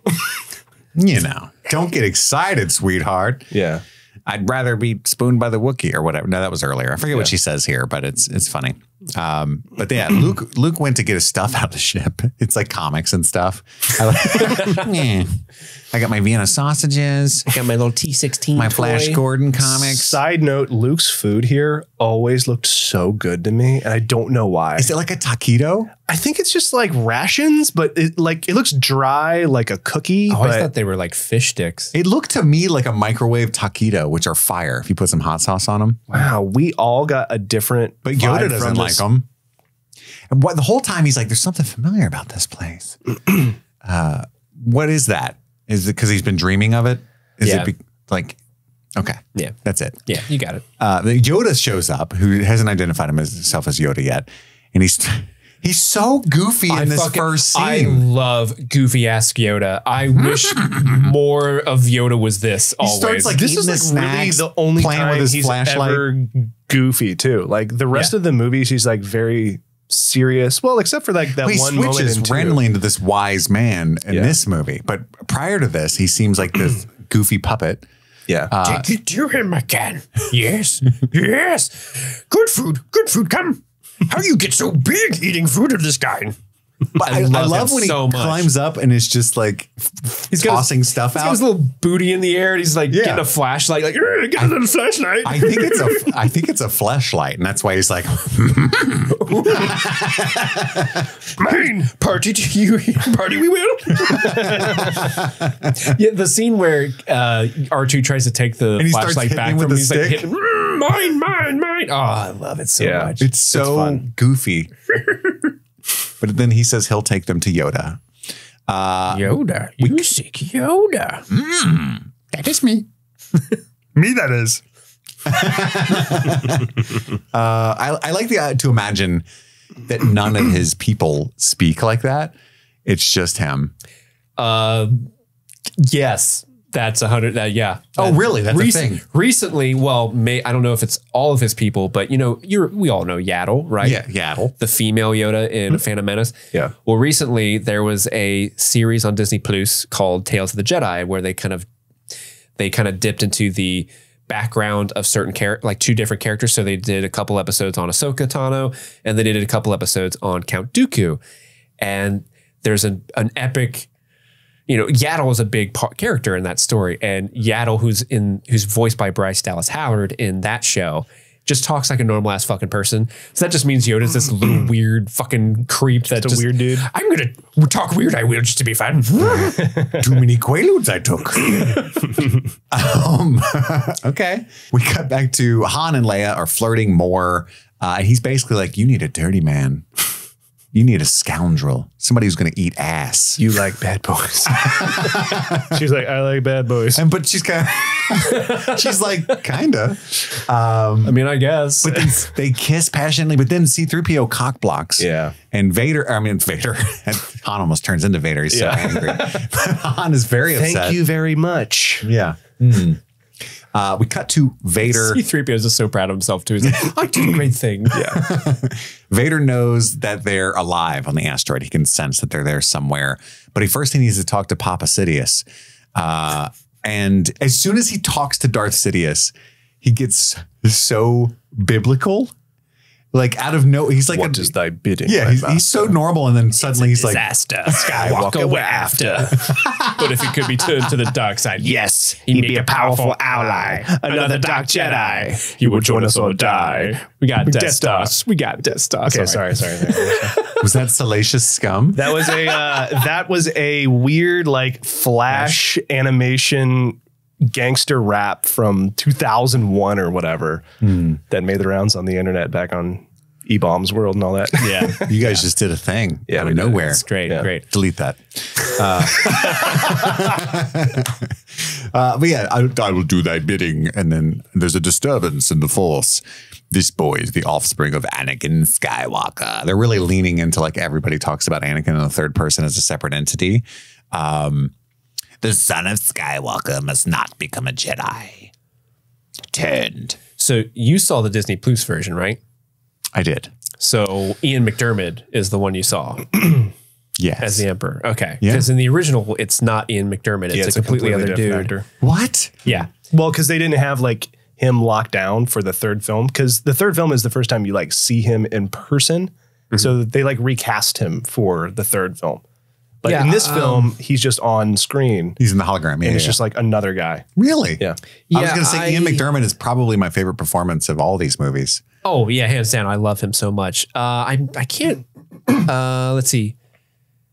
Yeah. Who was cast as Darth Sidious and originally? I thought I had it written down. But anyway. So, Carl. Was it Dak? But it was this dude. the Emperor in the original take of Empire Strikes Back was much more regal sounding. He was just, I mean, he had the cloak. More British. He looked older, and he's like, he literally sounded like the son of Skywalker cannot be made Really? a Jedi. Can it be done? This is what he looked like here. It's a very small picture, but it's not like Oh, yeah. the same actor. But like he's not doing like a voice like this. Like he's like doing just like a normal Yeah. scary dude voice. Like a and when they royal family. Yeah. Like a Prince William is how he originally sounded. that boy can't rise above his station. I don't remember him like having an especially like No, he's very English lean. Well, he's English, but it's very straightforward and like, can it be done? Like that's literally the inflection he's doing. But and Ian McDiarmid, when he was cast in Return of the Jedi, they fully intended on ADRing him with that guy. And Ian McDiarmid was just going to be the physical manifestation, similar to what they do with Darth Vader. Yeah. But Ian McDiarmid's like, I could fucking do something. I could do something way fucking cooler than that. And so he started doing that voice. And Steven Spielberg was a little involved with Return of the Jedi at the time. And apparently George Lucas and Steven Spielberg were like, that fucking guy, Ian McDiarmid gets it, which is, yeah, because Ian McDiarmid's performance of Emperor Palpatine is one of the best things about Star Wars. It's wonderful. Period. Just, he's so good at that guttural sounding, that cackling he does. Like, can it be done? Like, oh, love him so he much. sounds truly like Evil. an evil guy. Yeah. So Yeah. And I know that the easy, lame answer to this question is canonically, this rule had not been invented yet. But I want to see what you guys do, what kind of mental gymnastics you can. Or no, actually, I think I've got my own answer. Never mind. Well, is let's the pose the question? question. Well, Don't blue ball us the on a fact that they- scenario. they no, let's move on. They want to rope Luke into the Sith, which have they even called them the Sith at any point? I don't think the Sith Not is established yet. Yeah, it's just the dark side of the Force. They want to rope Luke in, but we know, all of us know, because we're smart, always two there are. Right. And so, but then I thought, oh, he kind of wanted to kill Vader and just supplant him with Yeah. Luke. And so that's how that works. Yeah, Palpatine does want to kill Vader, supplant him with Luke. Vader also wants to maybe team up with Luke to take out the Emperor. Which we don't know until the next film, but Yeah. So, but that's the mental gymnastics. But they're pretending right now, we're all three going to hang out. It's going to be like the trifecta, baby, the axis of evil. We got this. Do you ever wonder, Vader? There's never any chicks around. Do you think that's us? No. Bunch of incels. I feel like all of the two of us smell really bad. Actually, no, it's They don't like us It because is- we're not woke. it is proven that Palpatine does fuck. Yes. Because Rey is his Recently. granddaughter, right? Is that the So yes, Yes. Rey is his grandfather, but I don't. his granddaughter? Yeah, sorry. Not his grandfather. I can't speak. I actually, so when you said that last week, Kit, that Palpatine canonically fucks, Ian didn't- McDermott had said that in an interview I last didn't week. correct you, but in an official Star Wars book on Rise of Skywalker, and this is one of the things I hate about Rise of Skywalker, because you have to go to books to fucking know what that movie even means. Rey's father is a clone of Palpatine, not the prodigy of Palpatine. I was telling you What? that Ian McDermott said in an interview, yes, Palpatine has sex. Well, it's something that I'm not trying to think about, but like that's what everybody was saying. Yeah, well, if you're talking about like, is he the direct parentage of Rey through cloning? Yes, DNA wise. but I'm sure Palpatine does fuck. Yeah, on the side. Those dudes with the hats in Return of the Jedi that he's just hanging out with, Yeah. he fucks them. Come here, butt boys. Tag or Bink? Yes. Yeah. Cool. Yes. We get to Yoda's tiny hut, and it's kind of cool seeing Luke like it's kind of like Gandalf in the Hobbit hole. But first, before he talks about anything, cook dinner. And Luke doesn't like his food. Root leaf.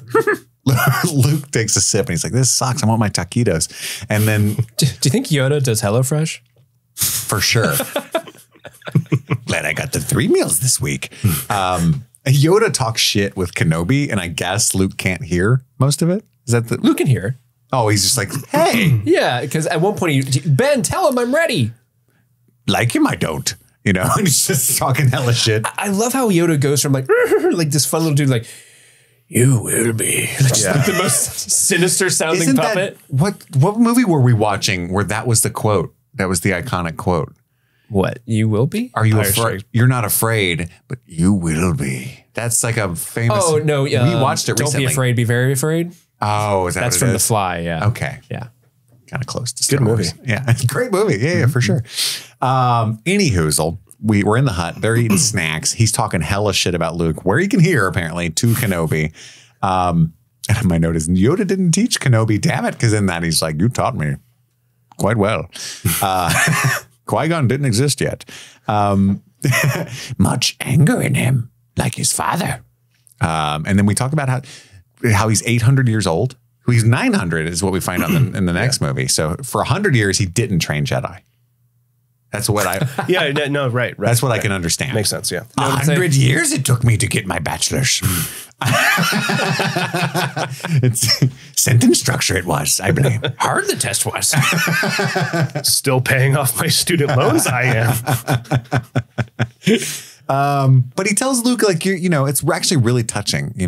Basically, you never live in the moment, And I teared up a little bit as somebody who deals with anxiety and around similar things. I just think it's an effective, especially delivered by Frank Oz in that way, Adventure, the future. Excitement. Yeah. A Jedi craves not these things. A Jedi craves not these things. I'm not afraid. You will be. You will be. It's so funny to me. I don't want to shit on this. I'm sorry, but it's like Mark Hamill's a fucking great actor, an iconic voice actor. I mean, Yeah. incredible. Yeah, he's you can see none of that in these movies, and I blame Lucas. But I don't think that's true. I think he has his moments in a few scenes, but you're right. He plays it pretty safe in these ones. yeah, I just wish he would do his thing. It's just more about what the character is. 'Cause Yeah. Luke Skywalker as a character in these movies isn't supposed to be like, You're supposed to be able to put yourself. Dynamic, You're supposed right? to be able to put yourself there. He's not the Joker in these movies. Luke is a blank canvas, Yeah. for whoever wants to be on an adventure. Yeah. Then the hater ass Empire is bombing the asteroid in the next scene. And then like the sucker jumps on the windshield and scares Leia. We don't know that yet, guys. oh, sorry. And then they go outside. A Minoc. And I love how it's delivered because it's this world building, right? Yeah, But sure. it's just Han. The way it's shot is Han is just like, Minocs. I thought so. And I was like, yeah, me too. Make sure they're not make sure they're not chewing on the power We were all cables. thinking the same thing. Yeah, there's definitely more. They're everywhere, and it's at that moment when they accidentally shoot the ground that Han realizes they're in the belly of a beast. I think, or he gets a sense like, Space oh Lug. shit, but he doesn't say anything. He runs into the Falcon without Leia. Did you notice that?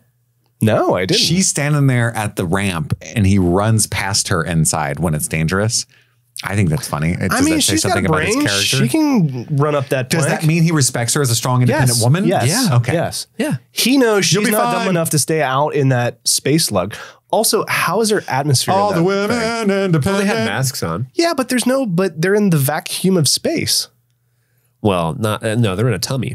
Actually, Leia can go into space, as we found out years. Yeah, Leia can float in space. It's fine. Mary Sue, I told you. There you go. I like that scene. I hated it at the time, but like I understand Carrie Fisher had just died and they wanted to do something like epic. We'll talk about that when we get to Last Jedi. But you're right that they can breathe, but they should be like their blood vessels They should be be exploding. frozen. Yeah. No, there's atmosphere in the belly. Steve's right. Yeah. Yeah. So they, Sorry. shit. But they realized they were in this fucking thing's mouth the whole time. Which is, it's like a Sarlacc-like creature, but that lives on an asteroid. The That's no cave's cave. collapsing. You know, That's no cave. Because caves collapse like this with teeth. zoologically, what the fuck is this thing? You know, Space worm. It's a space slug. I love how so many of these like beasts have these like cool names, and then this one's like space slug, it is literally called a space slug, right? It's called I think so, called a space slug or a space worm. I mean, that's what it is. It's like got like the least creative name of like any unique creature in. It's called Shia Halud. Lisan al Gaib. So, Oh, sorry. It does have a real name. The Exogorth. Oh God. Okay. Well, I just lost my Star Wars badge of give it. fandom. Now, I will say the photo for the Exogorth on Wikipedia is hilarious because it just looks like a model somebody made, and it just like, That's Yeah, pretty that's sweet. Pretty much how it looks. I like though. that. But somebody definitely 3D printed that. That's dope. And took a photo for the Wikipedia. That's like probably the model they used. What if the Wikipedia was written in Wookiee? That'd be great. You sound like Bobcat Goldthwait. Back to our Police Academy 4 coverage. But the next scene is the famous Luke training sequence. And I paused this to get a sandwich. And for the rest of this movie, I was cursed with, I can be your backpack while you run. Bouncing around my head because I fucking love that song. Yep, that's a good one. But anyway, yeah, he is his backpack. Dark side, not stronger. Quicker, easier, more seductive. And then he That's kissed a him really on the neck. good impression. I've been hanging out with Steve a lot. Yeah. But Every time he says the dark side is more seductive, I really just want to go like on the back of his neck. More seductive. Just puts his tongue in his ear. Like that, do you? Luke asks, how will I know the dark from the good? Which is just more of a philosophical question. He doesn't really get a great answer there. And then Luke finds an evil tree. And it's just like this place on Dagobah where Where the frame rate dips to 10 frames per second. Yeah. Yoda's like, Go in there, I don't. But you should. and so I love this part because like he's like, you don't need weapons. And Luke's like, I don't care. And he like straps on his belt. But to be fair to Luke, in every scene past this point, there's a fucking huge snake in the foreground of every shot. Like I get why he'd want to bring protection because there's so many snakes in this tree or in this forest situation. it's funny because he chooses not to have his lightsaber when he actually needs it from here on out. Yeah.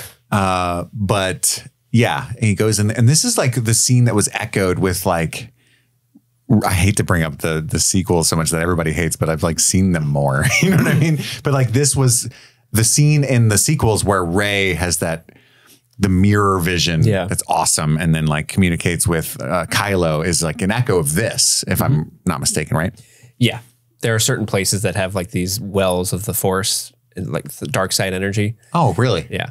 That's actually, I think one of the reasons why Like- Yoda decided to hide on Dagobah is because Dagobah as a planet has a lot of Force, I think maybe dark side energy to Yeah. it. So it would mask his light side energy if they were looking, like if Darth Vader and the Emperor were looking for Yoda If specifically. they were force scanning, Yeah, they couldn't they- yeah. Yeah.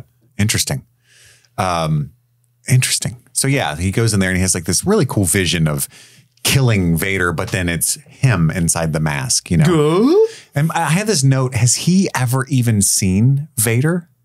Luke, yeah, because he saw How? Vader fighting Obi-Wan on that's right. the Death Star. That's where. No! That's right. Yeah. Ben!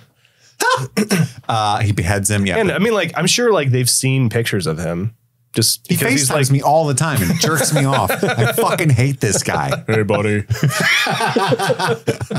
My son. I forgot. Oh no. The Empire is up above. Now they're like outsourcing. Like, we really can't find these guys. Let's just hire some bounty hunters. We don't need that scum. I love this part because he says like, we don't need their scum. And that guy's like, yes, sir. Like, sir, this is a Wendy's. I don't what do you want me to do about this? I'm just trying to do my job. Can you just chill? I'm a navigator. Shh, don't use them. Use them. I sit here, look at he's the like- screen and press a dial. That's all I do. It's the equivalent of him like, okay, buddy, we don't need their scum. You just go on about your Meanwhile, they're business. actually hiring them anyway, though. He's just upset about it. Never mind. We got him, sir. Because they found him after that. Yeah. These bounty hunters do work. Yeah. They're right there. So they start shooting at the Falcon. The light speed still doesn't work. Leia's very frustrated. It's kind of a comedic thing. And then they're running out of like shield batteries. Like, you can only get shot so many times in all these space movies. That's a thing. And so he's like, we put all our energy in the front shield. We're going to turn around and fly right at them. Right. And then they disappear. And they duck on the bridge. The ship no longer appears on our scopes. Well, we find out later that they're just like barnacling the Imperial cruiser. But How Captain needed like literally like, hey, they disappeared off our scope, and Captain is like, well, guess we lost them. Literally, they just flew in front of us. Yeah. They're gone now. And then the guy's like, hey, I know this is bad timing, but Vader wants an update. Oh, yeah. Need's like, Shit. I'm going to take the L with Vader, guys. Yeah. It's going to be fine. I know he choked out the last two, but I feel like he likes me. Can you tell him to hold?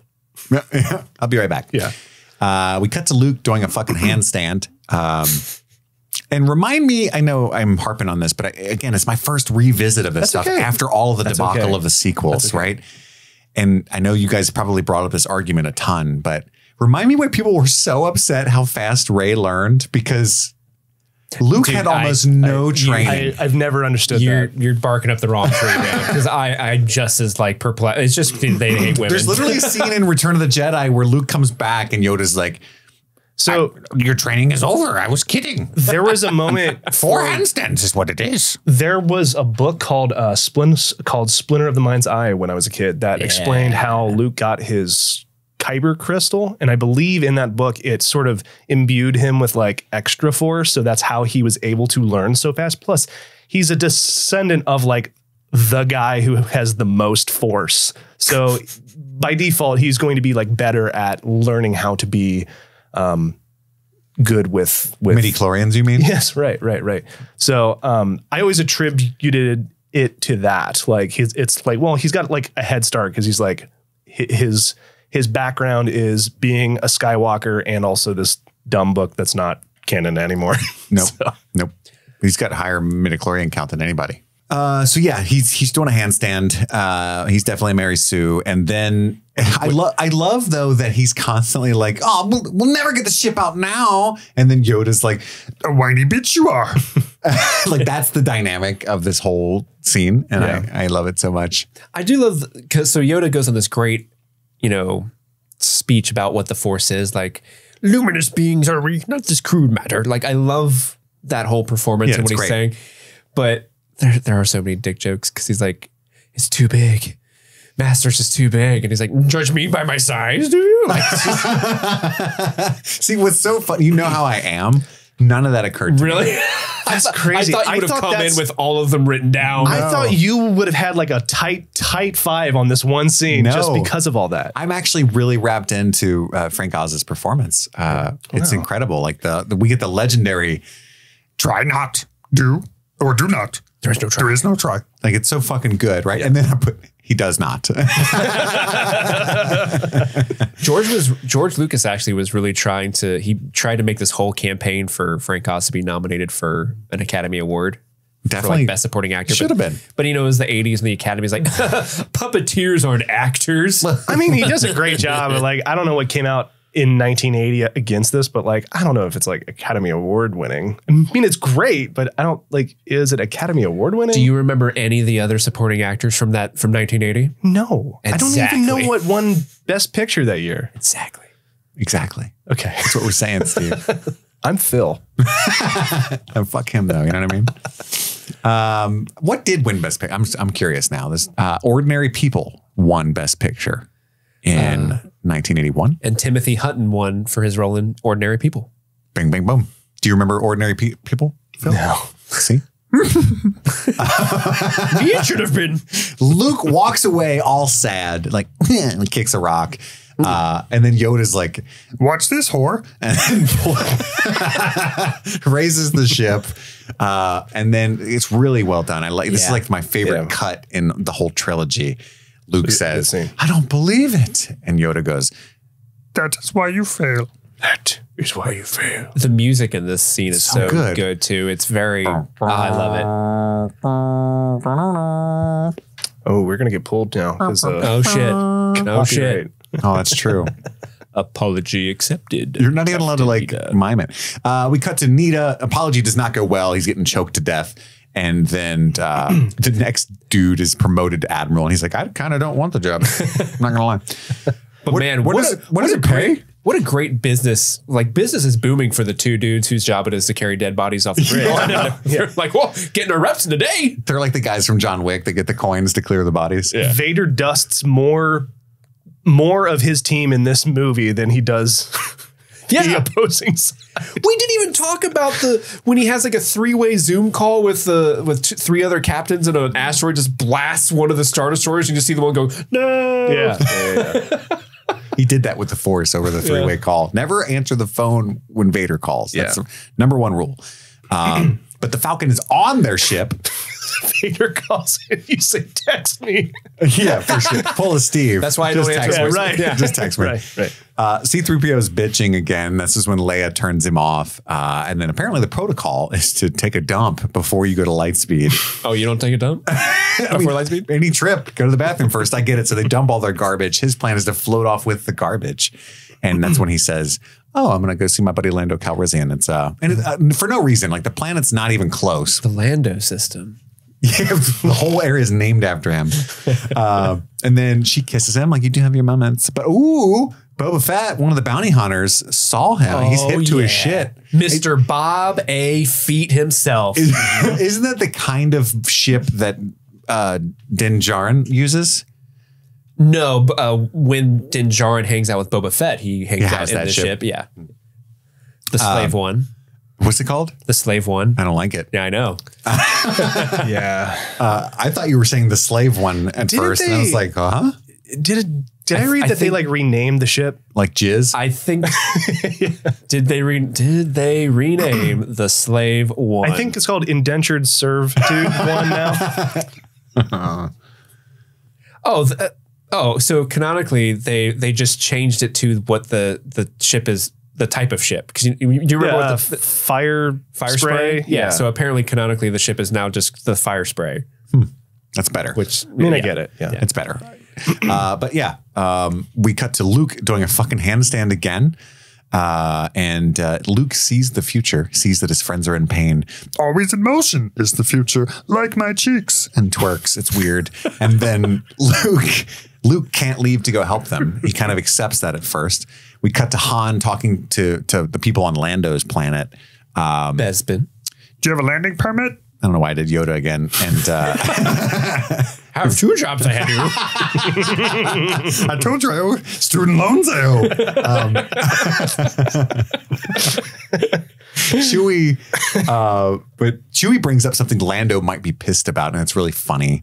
Do you guys know, because it's not really explained, I'm sure you do, what Lando's angry about? Yes. Or do you learn that in the Solo movie or something? Yes. Well, they filmed. Yeah, it is in the Solo movie, but it's one of those things that, like, growing up in the expanded universe, it was always that.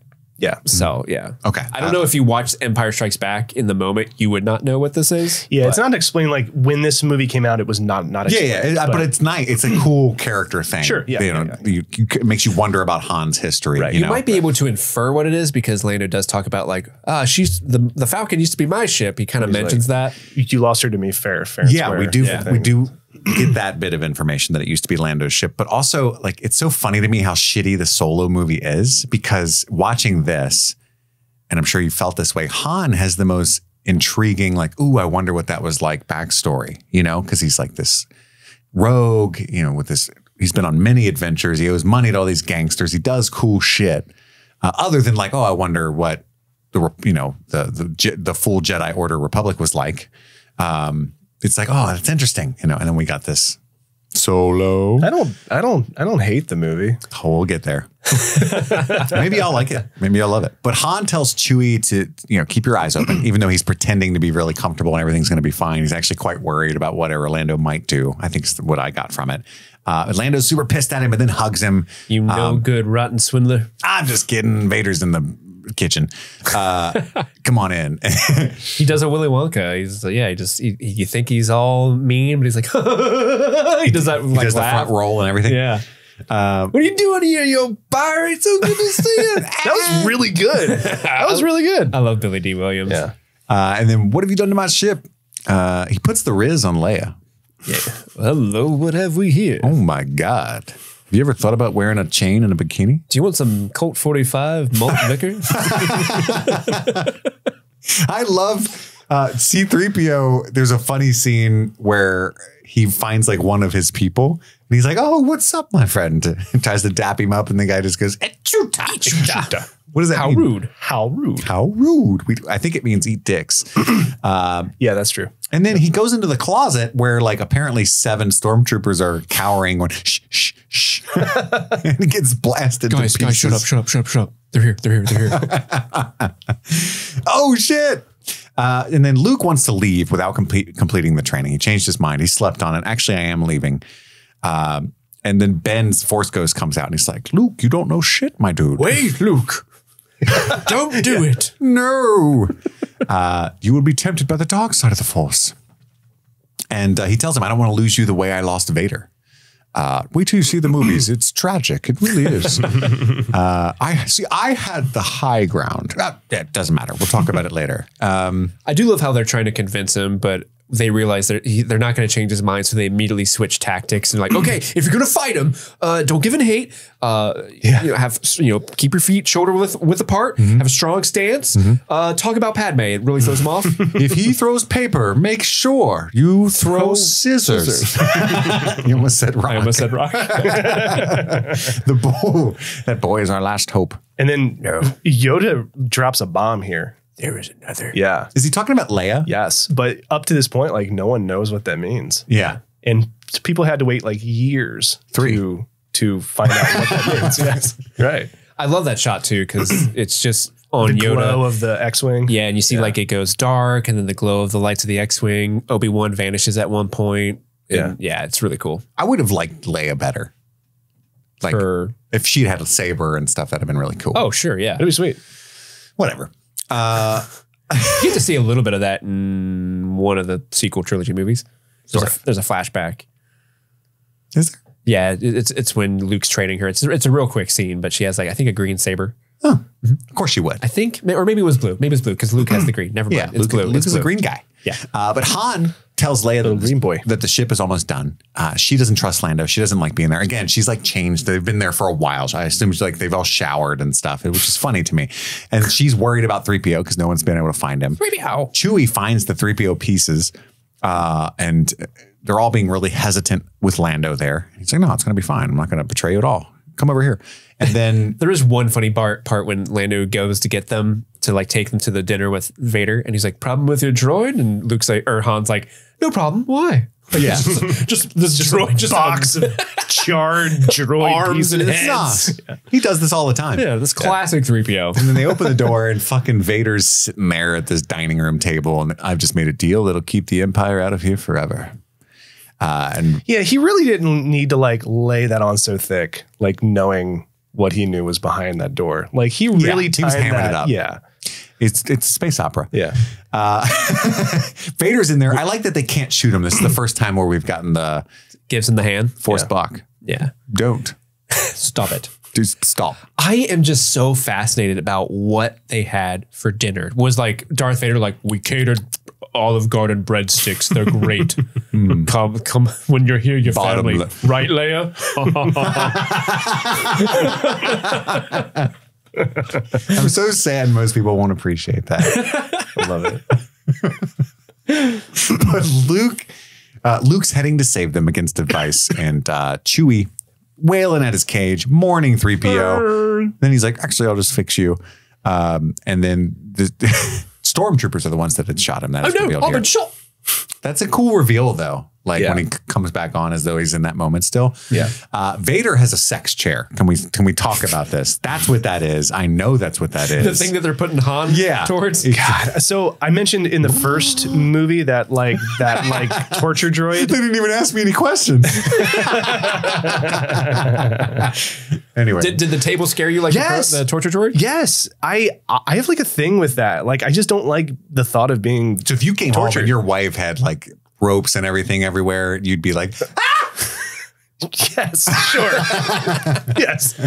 No, but that always like spooked me because like it like glows red too, and then it gets like closer to Sparks. it and it begins to spark. Like it we just don't even bothered know me. what it does. He's know, he's right, unharmed right. when we see him next. He's just Right. like, ugh. I feel terrible. Yeah, I'm traumatized. That's I hate that I liked it. literally Han Solo coming in and saying, I feel terrible, like the way he does. Like, that's just me every time I get home from work. Yes. Yes. I feel terrible.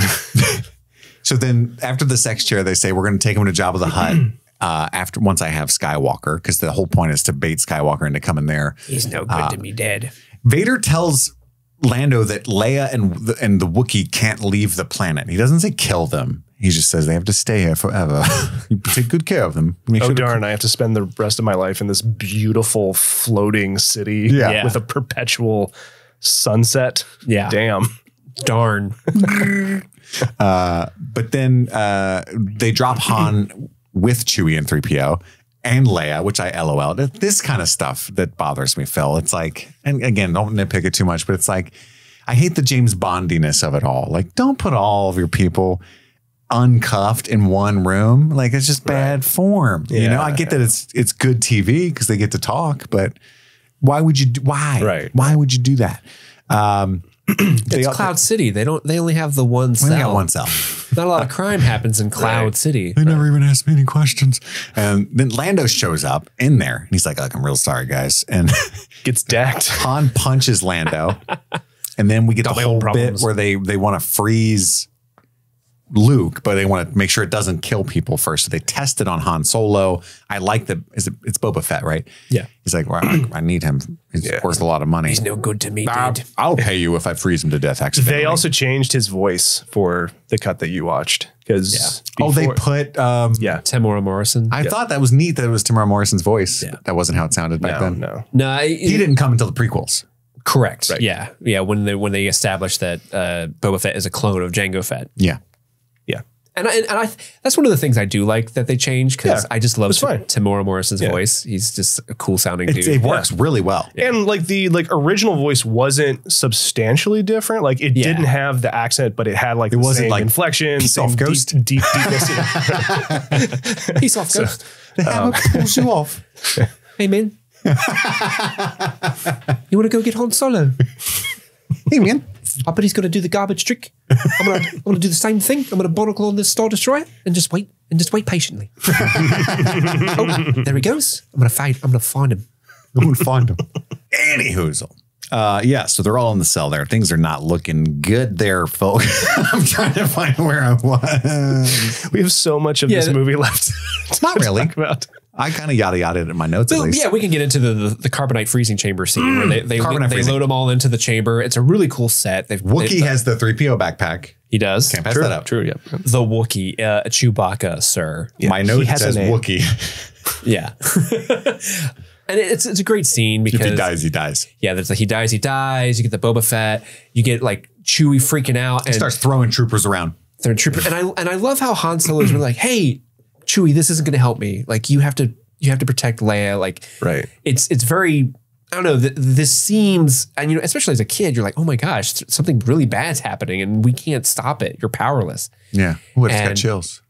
And just the whole, you know, right before he goes in, you get the iconic "I love you" and the "I know." Which was Harrison's ad lib, right? Oh, He took issue with the line the way it was written. And My then understanding is he's suggested supposed that to say, I he- love you too. He suggested that change to it, and they liked it.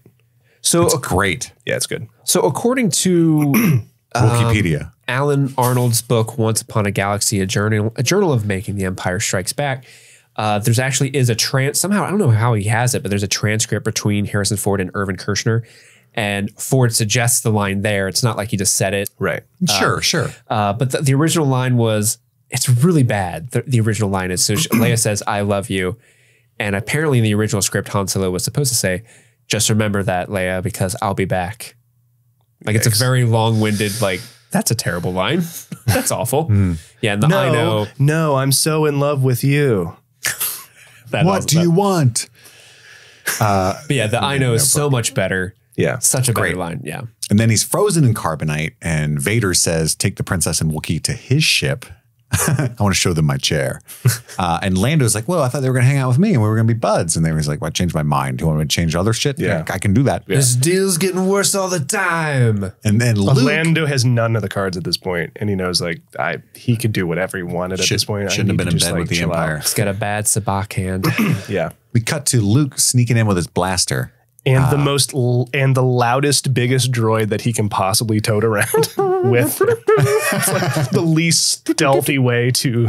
I do love how he picked. Luke has learned his stealth skills from Obi-Wan from the first movie, where it's like corner of the hallway to the other corner. Use your teachings, Luke. Yeah. Do the fought thing. Leia screams, it's a trap at Luke. Fun fact about this scene. So Jeremy Bulloch is the actor who plays Boba Fett. He's the person in the suit. That's Jay Book. That's Jay Book. When they were filming this scene where Leia's like, Luke, it's a trap. Luke, it's a trap. The Imperial officer that kind of grabs her and like forces her along, I guess that actor that was supposed to be there just wasn't there that day, or there was an issue with the costume not fitting him. And Jeremy Bulloch was just there because he plays Boba Fett. And they're like, wait, these are Jeremy's dimensions. Jeremy, get in here. So the officer that is pulling Princess Leia around is the guy who plays Boba Fett, just unmasked, which is kind of just a fun little trivia bit. It is fun. So eventually Luke is being funneled by the Empire into the carbonite chamber where he meets Darth Vader. The Force is strong with you. Yeah, and he's like 1v1 me, whore. Yeah. Right. And his plan is to essentially like put Luke in that pit to freeze him. Yes, they cross Because sabers. he wants to transport him to the Emperor unscathed. The Emperor's prize will not be damaged. Right. And then Lando double crosses the troopers, frees Chewie and Leia, but they're too late to save Han. And Boba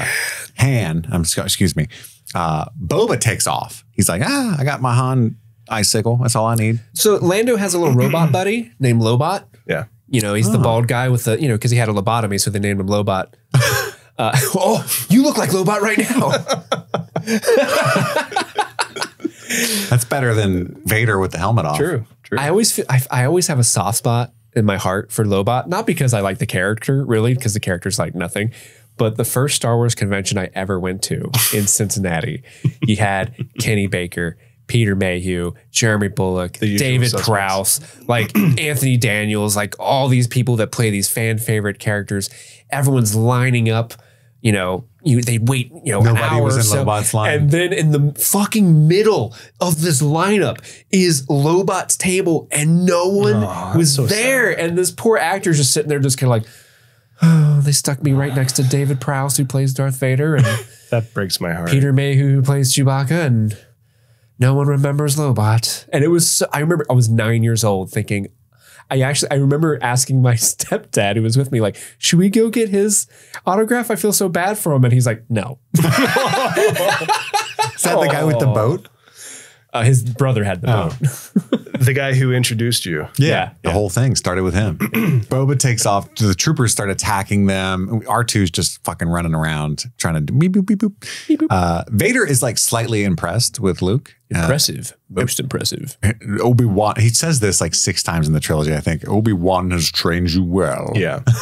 I knew him for an afternoon.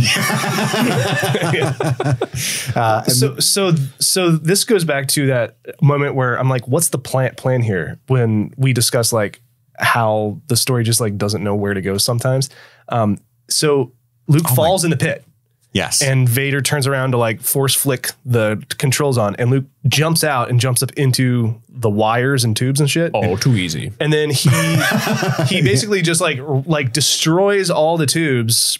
And I presume that like destroys the machine to freeze him. No, Oh, those no, are unrelated to that was just the AC for the floor above him. Yeah. But like, what's the plan here? If he needs to deliver him to the Emperor unscathed, what's the plan at this point? Like, sometimes you got to change the plan. but like, what is the plan? Like, because might have as to the fight kill goes him. on, like he keeps Here's where I'll fighting him. Here's where I'll push back. Surprisingly, Okay. A lot of things about these movies bother me. all right. But all of the bad choices that Vader makes are less silly to me because I'm able to rationalize.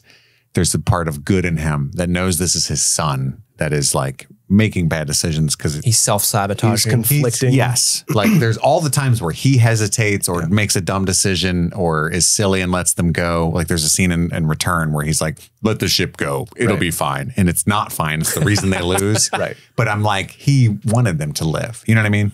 Whereas everything else is like, that's just dumb. Yeah, I just don't know how he rationalizes it to the Emperor at that point. He just wanted a couple more minutes with his kid. We went mano a mano. I could have taken him, but you told me you wanted to bring him back. I mean, really, it's your fault. I'm pretty sure he's dead. He fell off a really long way. I cut off his arm. The good one, too. It's the reason he's going to be a lefty now. So yeah, he cuts off his. Oh, no, that's not yet. But he pushes him the carbonite, then like force clicks the button for the machine, which is really cool. He's like, you know, he uses that in the sack, like when the lady's in the bed and the switch is across the room. He's like, and they're like, oh, because this is before clappers were invented. Sure, this is a long time ago.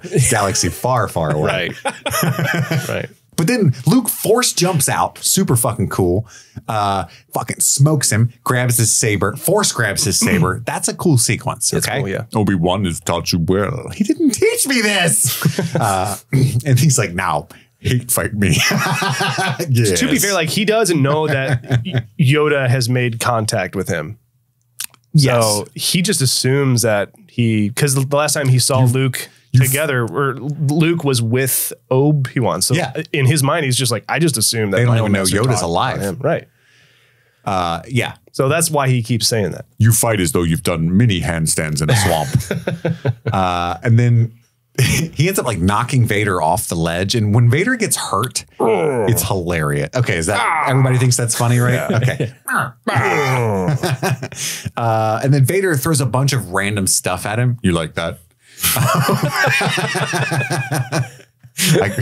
I can stop anytime you want. Say uncle.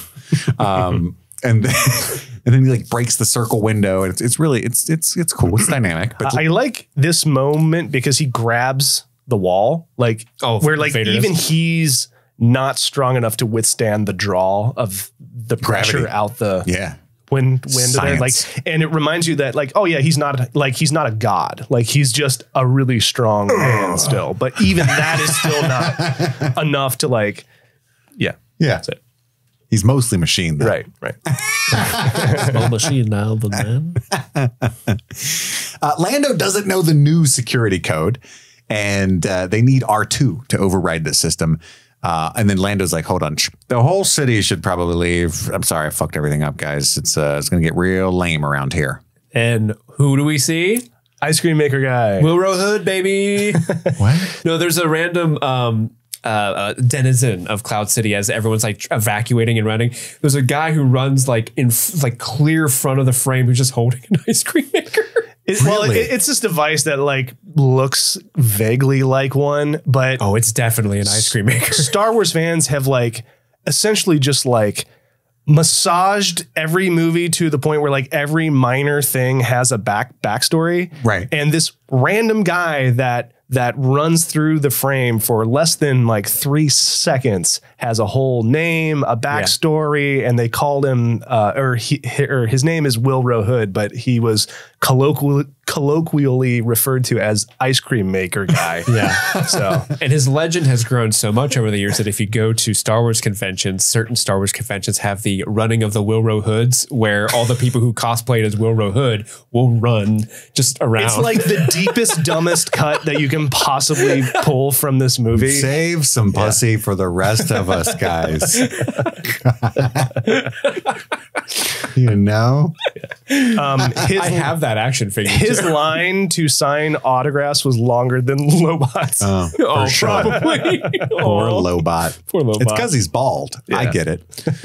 And then they escape to the Falcon at that moment. Luke runs into Vader again. Oh, hello there. he nicks Vader and he's like, owie. But then Vader gets pissed when he does that. He's like, oh, that's how you want to play. Cuts off his hand. You've only begun to discover your power. And then we get the iconic, no, I am your father. No, that's not true.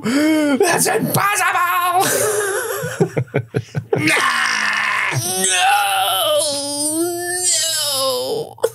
I love it. Wow.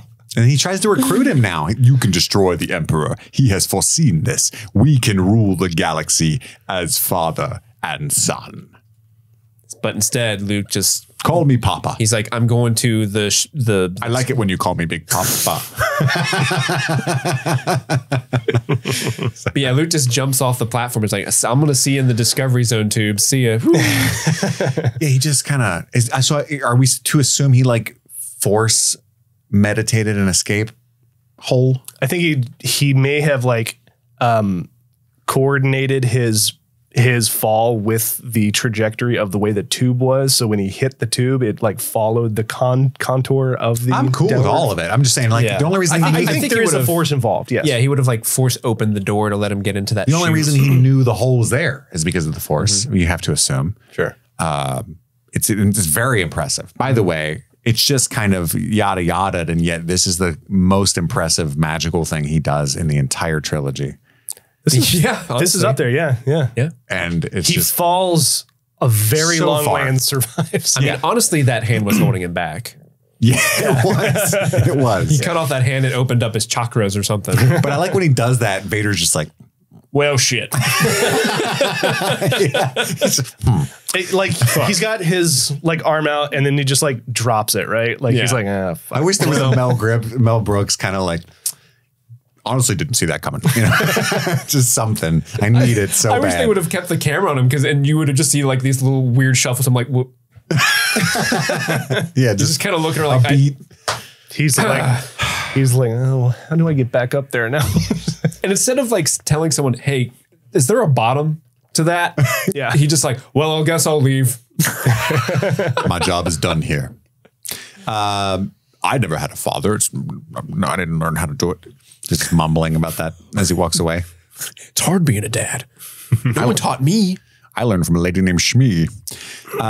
And then Luke, he throws himself off into the slippy slide, and then he's dangling off of Cloud City, which is like terrifying. I have kind of an issue. I have an issue with heights, so this is an exhilarating scene. Yeah. He's just hanging off one of those old like TV antennas that you'd see on top of houses, but they inverted it. Yeah. Ben. And then Ben's not answering, so Leia. And she does, because she's a Force user. We find out she's got the shitting. She does, and I know where Luke is. We've got to go back. And then there's one little bit where she's like, Chewie, let's go. And Lando's like, we can't go back. And Chewie's like, get the fuck off me. I'm so mad at you. Yeah. And we cut briefly to Vader, and he's like, tell the Star Destroyer to run my bubble bath. Like essentially. It's like, prepare for my arrival. Open my egg. Yeah. I'll be in it shortly. And you know what I do. I'll be in my bunk. I'll be cleaning my room. No one disturb me. They pick up Luke while he's hanging around. Does Luke go for a kiss when he's in like the the bed? Because there's a moment where she leans in and he's like, She kisses him. I think he goes in for like a deep smooch though. And she gives him the forehead. and yeah. And he's like, oh, something's changed. Because she's like been with Han now, you know? The one thing about this movie that I always kind of roll my eyes at is when Vader starts doing the Zoom conference to Luke over their mind. And he's like, Luke. And he's like, Father. Yeah. It's so melodramatic and kind of like, it's not. Oh, I hate it. Ben. I hate it. Because they're chased by TIE fighters. The hyperdrive's still not fixed. Vader has had some men deactivate the hyperdrive, but R2-D2 knows. And then we get the whole Luke, father, son, Ben. And it's Yeah. Me? I would just like to point out, so Lando retrieves Luke off of the weather vane. But that's a cool thing. It's like and it clips in, and I like all that. But like aside from that, because like Luke and Lando have not met yet. No. Lando has seen him down the hall for like a second, but he doesn't know who Luke is yet. And he pulls him into the What if ship. you got the wrong guy? Well, and then after Luke gets back up from like getting his hand replaced in that like mitt, the first interaction that Lando has besides Lando and Luke have besides him retrieving him off of the vein is Lando wordlessly grabs Luke by the hips and moves past him. I just think that's so funny. Like, I just like never thought of it that way. Like, he does not know Luke at all, and he's like, just passing by. Like, don't mind me. It's just so weird because they don't even talk in this movie. I don't believe like they shared words when he retrieved him or in the cockpit. Maybe through like the intercom when they're leaving to go find Han at the end, but like yeah, that's it. Sorry, I mean, but like there's like very little Luke Lando interaction. What is there to say? Right, but sorry about your hand. Right. In my mind, it's like Luke and Lando and Han and Leia. They're all like BFFs. But in this moment, they just met. Sorry about your hand, kid. Sorry about losing your city, man. Your dad sucks. Oh, I know. Oh, I know. But yeah, they escape. R2 fixes the hyperdrive. They zip away. The new admiral, newly promoted, is very scared. And this is the fourth admiral of this movie, I think. This is my favorite Vader moment of the whole movie, where he's just like, just see him watch the ship take off, and then you just see him look out, look back, and then just like quietly walk off the bridge without a word. Like he's like so pissed. And everyone on that bridge is just watching him because they're like, fuck. It's so tense. No. And he's just like, I'm going back to my egg. The body picking up dudes are like, come on, no one. Right. And then they split up at the end. Luke and Leia go to the hand store, and Chewie and Lando take off. What? And Lando went to the hand store as well because he's wearing Han's clothes. Oh, boy. Oh, Jesus. Hand store. Yeah. Get it? And yes, you're right. This is a dark ending because there is a little bit of relief in some respects, but like our hero is mutilated. We've found a bombshell that he's the son of the villain, which most people hadn't read Dune and thought this was a crazy idea. And but also Han is frozen in carbonite. Like things are not looking good, and the movie's just over. Oh, don't do that. Wait. Copyright. Yeah, shit. The House of Mouse is coming for us. So that leads us to the medal ceremony. What does this movie do that better than any of the other movies? Phil, we started with you last time. So I think I like kind of said it in the beginning. I think this movie opens the universe up in a way that A New Hope sort of introduced it, but like didn't really get into it. It just like exploded it with all these new worlds, all these new characters, all these new concepts with force pull and jump and all this stuff. Like it really built upon the established lore, but like expanded it to a degree that like we hadn't seen before, and really sets the stage for the next film and all the films to come. And also like you get like the AT-ATs, which like we hadn't seen any imperial tech that was like ground based to this point, right? Because it was all ship based, right? Like with TIE fighters and Star Destroyers and stuff. So like we see like ground based tech, and that was super cool. And it's clear like they knew they were going to make another movie. So they're like, let's just lean into like making this bigger, badder, and better. And I think they did a great job at that. So just to summarize, because you have to do it this way, sure. Right? You are saying that you can't fit that on a medal. Empire Strikes Back expands the lore. Universe better than any other movie. Better than the ones we've seen thus far. Well, that's not how it works. And the medal has to be of all the movies. But we haven't seen the I know, movies yet. I know. Well, that's why. Well, you can't pick that one ever again. Sorry. When we get to the New Hope and they're dropping trade federations and Phantom Menace? or Phantom Menace, yeah. When we get to that one, you can't say that. Hey, best intro to Yoda then. Hey, he's not wrong. He's not wrong. He's not there. That's not illegal. Yeah. I keep looking at the thing and seeing my bald head and going, damn. Damn. That's hot. A Lobot. Robots over there. Steve? My favorite moment, speaking of Yoda, is I think this is the best puppet in any Star Wars movie.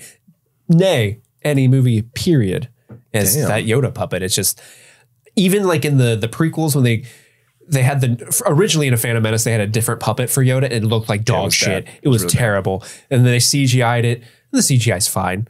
But that puppet in Empire Strikes Back, he just makes so much faces life. you can't replicate. Like, We saw his butt. Like when he's bent over looking into like, it's so good. I love the butt. I love that little green thing. What about you, Kit? What medal are you given? Empire. I think I don't know how to summarize it, but it's like the edgiest movie, the closest we get. Rogue One. Ooh, you changing? You changing already? I'm gonna still stick with it, even though Rogue One is edgier. I think because this is Lucas based. This is the closest that the movies. The edgiest of the originals. We can't do that. It's not against the rules of the medal ceremony, but that is true. But it's like, it's the closest. He's a rule breaker. He's a bad boy. It's the closest in the entire Skywalker saga. That's for sure.